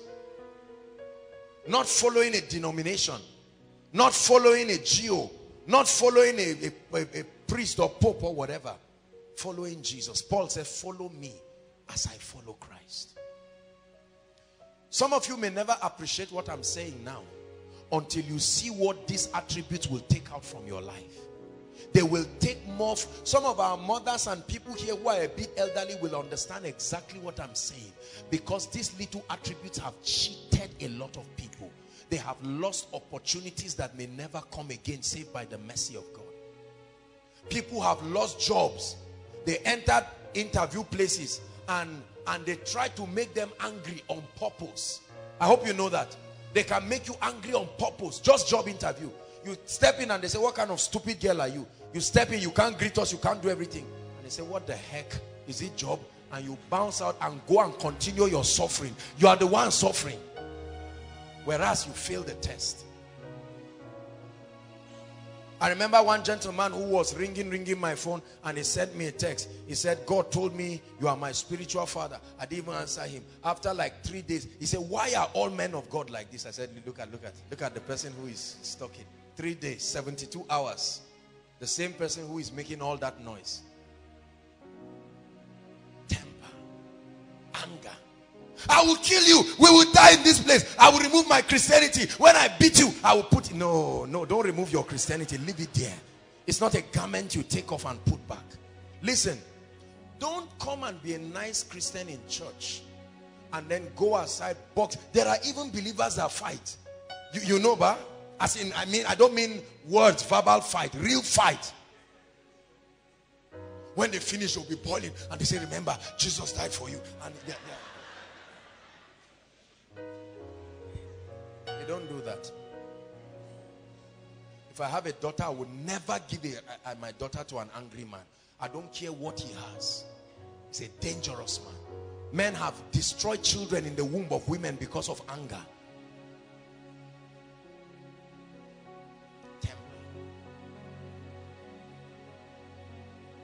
This is your house, your home.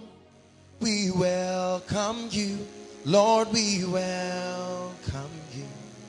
This is your house, your home. We welcome you. God knows from the depth of my heart that I love everybody in Koinonia. I may not know everybody by name, but I love you. You see me greeting people after service. I don't want to know who you are. I don't want to know who your father is, who your mother is. I never treat people and say, your father is a senator, your father is an iron bender. You stand here, you stand here. I don't want to know who is who. I love people genuinely from the depth of my heart. In fact, that's the meaning of my name, the way to love. Do you love people enough to receive the anointing to change them? When I counsel, sometimes from morning till night, I am tired and I'm hungry. It's because of love. I think all that I've taken today is just a drink that I took at the airport. I couldn't even think of saying I'll try to get a meal to eat. Why? Why should I be eating when there are people who are sitting and waiting for the word of God to change them? Why should I say, I want to be... No. I love you too much. The Bible says a good shepherd lays down, not marches on the sheep, lays down. Emoji, you want power. You have fasted, you have prayed. I'm showing you the other sides of the equation. Love. I love God's people. Whenever I shout and quarrel you here, there are times that I'm hard on you in my teachings, but you can look beyond my teachings and know that I'm communicating from a heart of love. I will never open my mouth and speak resentful and hateful words against anybody that God has created. No.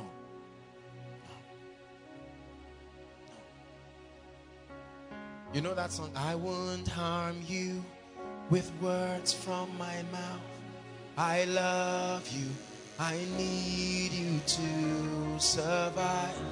It is His will that every need be supplied. You are important to me. I need you to. Never rejoice at the downfall of others. You will never be anointed that way. Don't celebrate when a man falls. Are we together now? You hear that armed robbers came and robbed the church, you laugh and say, I knew it. They don't have faith. No. The pain of the body should be your pain. The joy of the body should be your joy. I'm teaching you what we call a corporate life. You must learn to hide your individualism and let the church rise and be exalted. And sometimes you may need to constrain your honor and allow the body. When people send a lot of miracles, text messages with many things that have happened, sometimes I send it to the workers. You will never hear me use words like my ministry or my church. If you hear me use that, it was a slip of tongue or something that just happened, because it is never my church. I'm only a steward. It's never my ministry. Before I was born, God was still at work. If He tarries long after I'm gone, I will only be one of many that has brought my contribution. I will never look down on the body of Christ. I will never look down on any man that is made in the image of God. I have seen people who look like nothing, and within 1, 2, 3 years, God raised them. Some of us were like that. If we were to follow based on the standards of men, some of us would probably not be able to enter some of the places we're entering right now. But God has the ability to see the motive of men's heart. That's why many of us who think we are qualified never receive anything. And there are others who approach God and we say, Lord, if there is any vessel you are looking for, find one in me. I never forget where he's brought me from. I never forget what he's doing in my life. I love him with my life, and I love his word, and I love the body of Christ. Everyone say after me, I love the body of Christ. I love God's creation. Yes. Do this little thing, brothers and sisters, and you will see doors open. I know many of you will be expecting me to say something great and something charismatic. Never trivialize what I am teaching you right now. Not only will it give you character, it will sustain your open heavens. As a pastor, people never become loyal to you until they discern that you love them. Many pastors hate their members. They only use their members. Use their members. There was a time I rebuked the protocol department. I said, why did you withdraw security? They said, there is peace and calm. I told them, I said, peace or no peace, make sure that we have adequate securities at all times, not just during koinonia, but any activity. Let there be correspondences with security, because I love God's people too much. God brought these people as a trust. We must be able to take care of them. You don't want to imagine how much we spend every week transporting buses, the chairs and the rest, and the protocol department know they will never meet me once and say, are we not spending too much? It is never too much for the people that God is going to raise to become mighty people. It is never too much. Love. Love. There remaineth these three: faith, hope, and love. But the Bible says the greatest is love. Let me show you one scripture as we round up. One scripture that has blessed me so much. 1 John 4 verse 16. Please, media, give us 1 John 4 verse 16. These words came very strong upon my heart, and I pray that it will be strong upon your heart the same way it came upon my heart. Go ahead and read. Let's read together. 1, 2, read. And we have known and believed the love that God had to us. Listen, he said God is what? He didn't say God has love. He didn't say God loves. He said God is love. And then this is what he says. He says, he that dwelleth in love dwelleth in God, and God in him. Not he that prays in tongues. He that dwells in love. Your life becomes like a magnet when the love of Christ is at work in you. Listen, there are people on this earth, when you stand close to them, you literally feel the love of Jesus like a river flowing. You know there is nothing you do that will drive them away from you. They love you. May God make you such a person in the name of Jesus Christ. This is one big secret of the anointing of the Spirit upon my life. Every time I come for koinonia and I sit down here, I watch the protocol department doing their thing, the ushers doing their thing, and the love of God falls upon my heart for them. As I stand and see the way they are struggling to make sure things work, I never come here morning or afternoon to supervise what they are doing. Sometimes as early as 8 o'clock in the morning, they are already working, doing everything. And I look at them, every worker in koinonia, they know that I love them with my life. Not just because we put dinners for them. I love them with me. I will give my life for the workers. I will. And I mean it with no missing words. I will never watch somebody come around me who is hungry. If you know me very well and you are close to me, after greeting you, I ask you, what have you eaten? And you try to say, no, I say, what have you eaten? If it is 500 naira that I have, we will share it. Listen, brothers and sisters, when the heart of love is at work in you, power will never be far from you. Never. Never be far from you. God will be able to bring members. God will be able to bring children. God will bring people that you will build. He that dwells in love is very important. It's not enough to pursue anointing. It's not enough to pursue lifting and fame. You must love people. Love overrides prayer. Love overrides fasting. 1 Corinthians 13. I just feel we should round up there. 1 Corinthians 13 as we round up. We are going to examine ourselves and our love lives as far as God is concerned. God is doing a circumcision in our hearts tonight.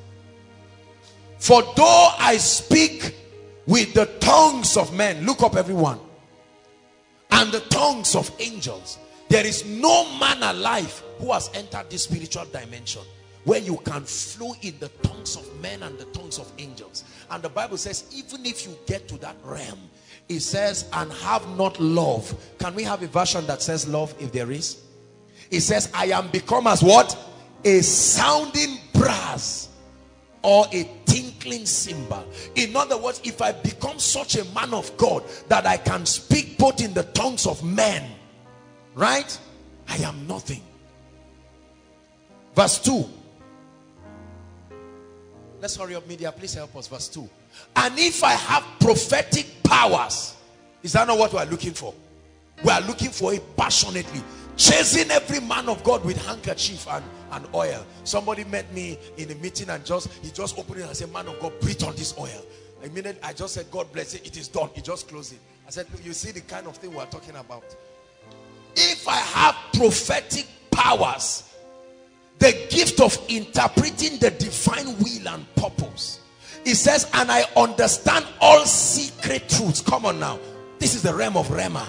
Insights that we are looking for. The Bible says, even if you rise to that point and you possess the mysteries and possess all knowledge, then it says, if I have sufficient faith, no one on earth I know has gotten to that dimension, so that you can remove mountains but have not love. The Bible says, I am what? On earth, if I raise 10 wheelchairs, my name will be on poster everywhere. What will they call me? Great man of God. Tomorrow we are going for a crusade, right? And there will be all kinds of miracles in that crusade. I'm sure the people are excited right now. As I was passing, coming, I saw one small poster and I saw my face there. I just nodded my head. We just passed. I saw the poster, you know, it's in Barnawa. The crusade is in Barnawa tomorrow. Barnawa for Christ crusade.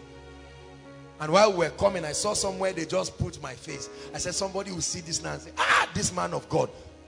While they are laughing and clapping, this is what God is saying. It says, if I have all this power to raise wheelchairs and prophesy and teach mysteries, and I have not love, based on men's standard, I'm a great person. They will give me money, they will sow into my life, they will deceive, all these deceitful things that happen. But the Bible says, I am nothing, empty, zero, useless. Verse 3. Even if I dole out all that I have, I dish out the giving dimension now. Even if I give out everything I have to the poor in providing food, and if I surrender my body to be burned, or in order that I may glory, but I have not love, it says I gain what? Nothing. Do you know what it means to give yourself to die? How many people have we rejoiced and said they died for others? When we get to heaven, you will see that their reward may be small for some of them. Love is a big deal to God. Love endures long. Now give us King James. We're ready to be kings. Give us King James. Charity does what? Suffers long. The word long suffering, there's the word patience.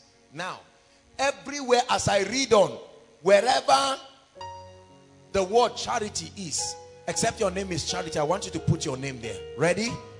We'll just read it. 1, 2, read. Joshua Selman suffers long and is kind. Joshua Selman envious not. Read it, you are reading it. Joshua Selman vaunted not itself and is not puffed up. Stop. Is that true about you?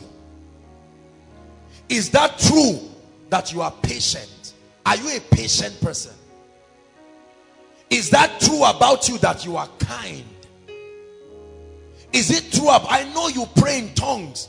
I know you're a miracle worker, you're an apostle, you're a prophet. Is it true that you do not envy? Oh, how many believers die in envy? It's not puffed up. You don't lift up yourself trying to show that you are better than others because of whatever privileges you have. Next verse. We're rounding up. It says it does not behave itself unseemingly, and then love seeketh not her own. The meaning of that is that you prioritize people and their needs even above yourself. In other words, you are not selfish and self-centered. Is that true? Is that really true about us? Aha, here is the point. It's not easily angered or provoked. Thinketh no evil. When was the last time you saw people and you did not think negative about them? To look at a lady and say, this lady looks like a prostitute. What if this lady looks like the kind of vessel God will use? Says, does not think evil. Verse 6. Rejoiceth not in iniquity. So you see, living in iniquity is also a sign that the love of God is not in you. Because when you love him, you will love to please him.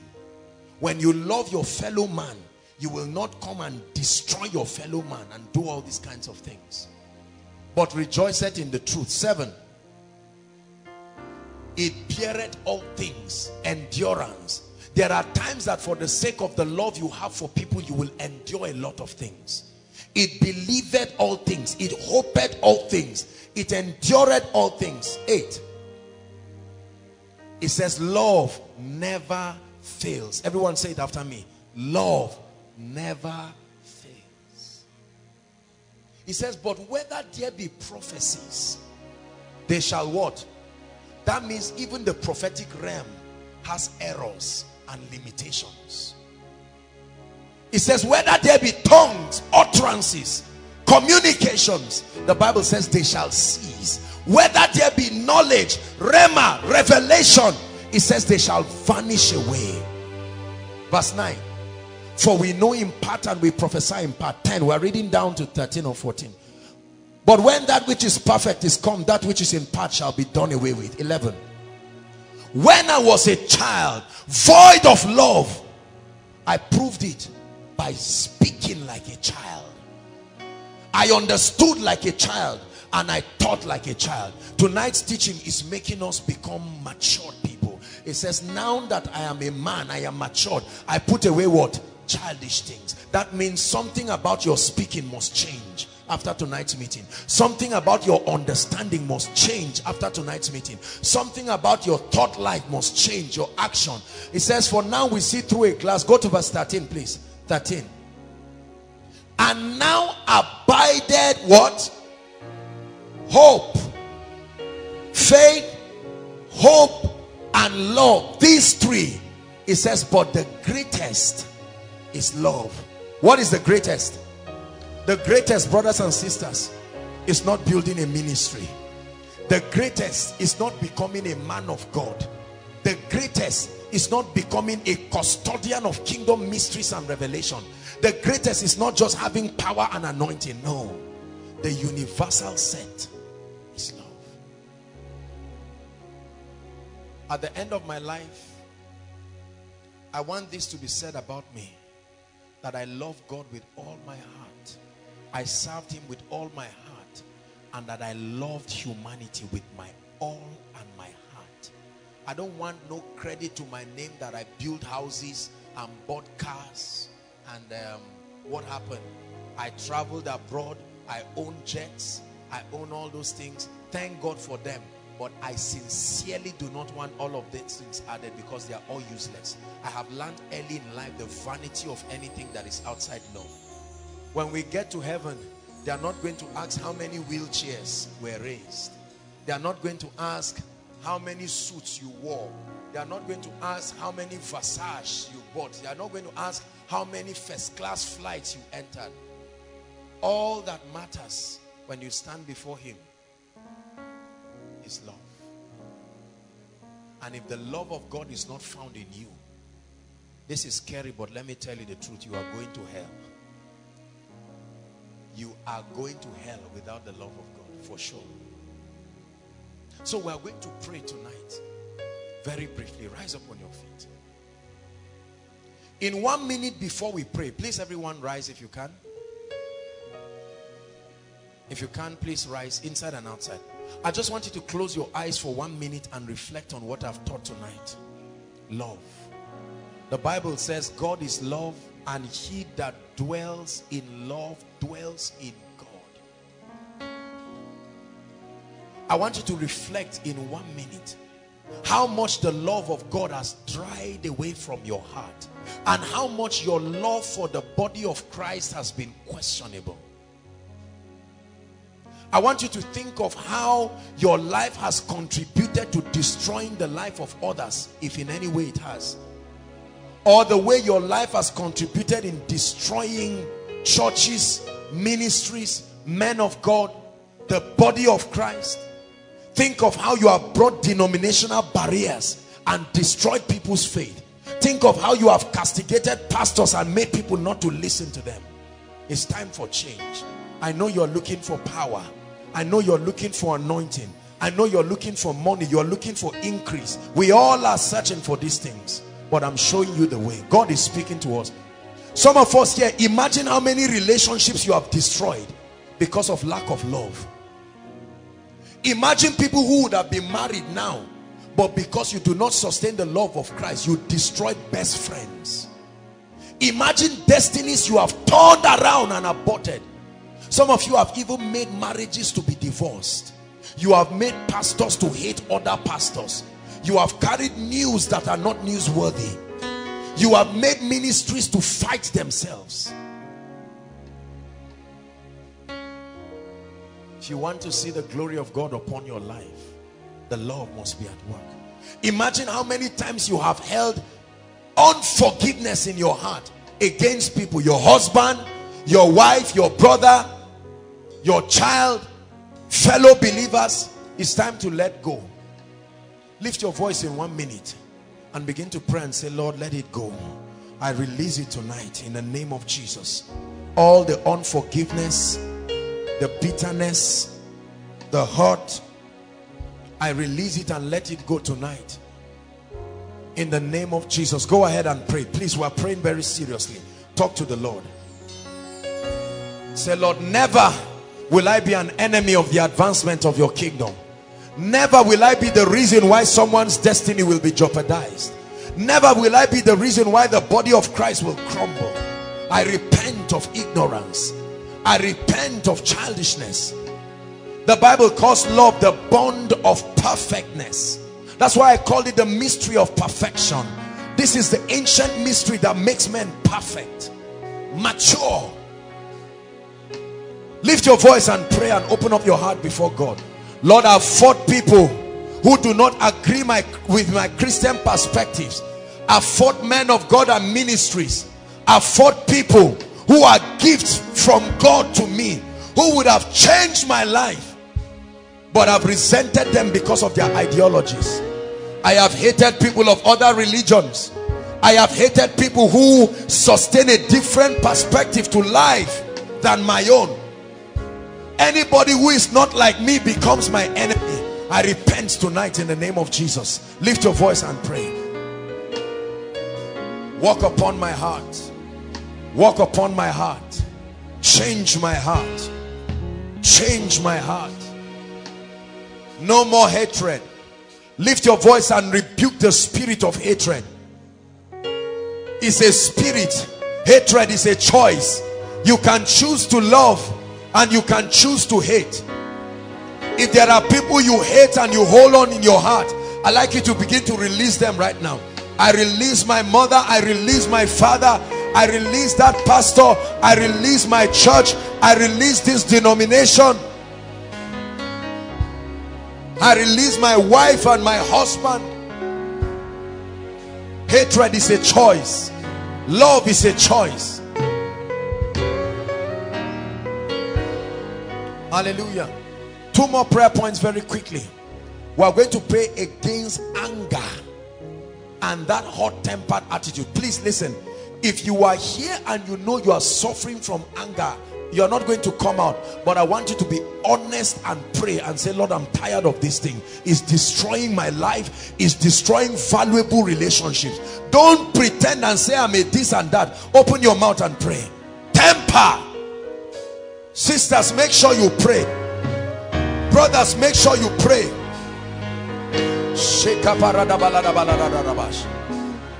The Bible says, do not let the sun go down while you are still angry. It says, don't give the devil a foothold. Lift your voice and pray. Lord, I choose to be joyful. I choose to be a happy person regardless of circumstances.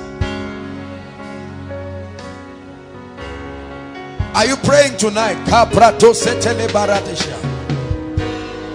I curse the spirit of anger from my life.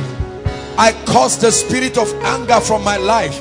I curse the spirit of resentment and cynicism and unforgiveness and bitterness and hatred. I curse the spirit of anger, that hot-tempered attitude that hurts others, whether with words or actions or thoughts. Pray it out of your life. Pray it out of your life. I'm a changed person tonight. I make up my mind for change. I make up my mind for change. In the name of the Lord Jesus, I want my life to host the glory of God. I want to be a genuine carrier of His power and His glory. And I lay aside the weight and the encumbrances that rob me from carrying the glory of God. Hallelujah. Last prayer point. Let's hold hands all over this building. Hold the hands of someone. I'd like you to pray for yourself and pray for koinonia. Passionately from your heart. Lift up your voice and say, Lord, like a mantle, may your love come upon everyone and upon the house. Go ahead and pray. Lord, a baptism of love in every department, among the leaders, among the executives. Pray for love. Pray for me. Pray for love. Let the love of God, that bond of perfectness, be at work in my brother and my sister. Now pray for the person whose hands you are holding. Pray. You don't need to know them. You don't need to know their tribe. You don't need to know where they are coming from. There's one thing that binds us all together, that we love the Lord. Some of them may be struggling in sin, but pray for them. You love them. Some of them may be wounded soldiers. They may have made mistakes. They may have messed up in different areas, but you must pray for love. Pray for your family members. Many of them may not deserve your love, but I'd like you to pray and say, Lord, the love of God in my heart, the love of God across my neighbor.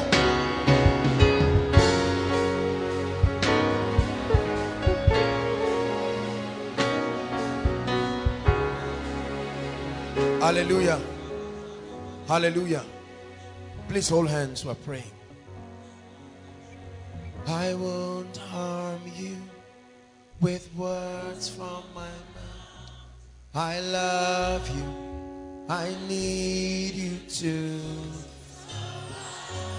It is His will that every need be supplied. You are important to me. I need you to. Never make your life from today. Never make your life an accommodation. Never make your life an accommodation for hatred and bitterness. Anybody that comes into your life and is trying to sow the seed of bitterness, drive them far from your life. Don't, anybody that comes and is gossiping about, drive them far. I never allow these kinds of environments, because when the love of God is perfect, then you find out that sickness will leave you. For as long as those things are there, sickness can hold on to you. Failure can hold on to you. Jesus said, Satan cometh to me and does not find anything. Many of us, we keep getting Seek and seek. We keep getting oppressed because when Satan looks at you, there's something in your life that looks like him. But when love is perfected in you, believe me, you conquer death. When love is perfected, you conquer sickness. When love is perfected, you conquer failure. When love is perfected, you conquer limitation. When love is perfected, your health is preserved. There's no stress, there's no blood disease as a result of any stress. You live a very happy life by choice. A happy life by choice. Hallelujah. Before I pray for us very quickly, still holding hands, there are people here tonight. You've heard me teach on love, and there are many of us the Lord is talking to you. And first and foremost, you've not even established your love for Jesus Christ. You may be a Christian, you may be inside, outside. Maybe you once fell in love with God, but for some reason you have derailed. You know you have derailed. And there are people who have never made that decision. Every time you hear preachers making an altar call like this, you scorn them. You think they are wasting their time. The Lord Jesus is giving you a chance tonight. Wherever you are, please, I'd like you to leave that hand of your neighbor and make your way to the front. We have just 1 or 2 minutes for this. Wherever you are, make your way to the front right now. God bless you. People are coming. Celebrate them. Outside, inside, God bless you. It's time to receive the greatest love. God bless you. And there are people who have done a lot of things in their lives, and they are asking, can God take me back? I want you to know that God will take you the way you are and change you. Make your way to the front. We don't care what you have done or not done. Jesus said, he who has no sin should first cast the stone. Make your way to the front. 2 minutes, please. God bless you. Jesus said, if you are ashamed of me before men, I will be ashamed of you before my Father. Let this be a new beginning. Win that war in your heart tonight.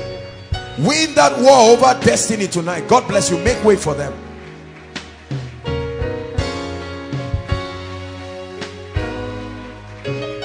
Hallelujah. Thank you so much, ladies and gentlemen, for coming out. We love you. Everybody at one time or the other has had to make this decision. God bless you, my dear. Join them. Bless you, my brother. If you're still thinking about it, just rush out quickly. I want to lead you to this prayer. Some of you are crying. Don't be ashamed. It's a decision that will change your life. Lift your right hand, and I want you to say this after me from the depth of your heart. You're not reciting a poem. Let this be, I want you to know that Jesus is in this place. Say, Lord Jesus, I've heard your word tonight, and I declare that I love you with all my heart. I ask you to forgive me. I've lived my life the way I want. Now I hand over that life to you. Take that life and use it for your glory. I receive eternal life into my spirit. I declare that from today I'm a changed person. My past is gone. My past is over.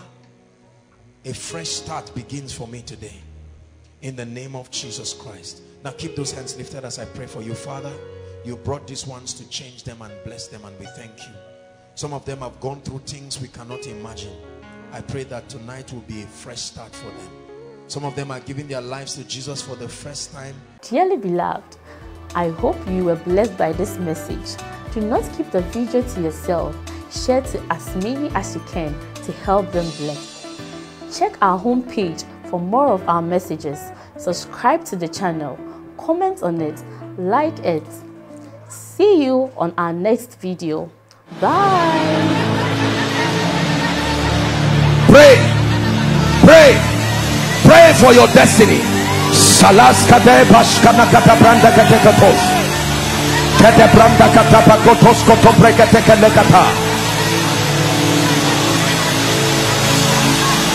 The phase of development.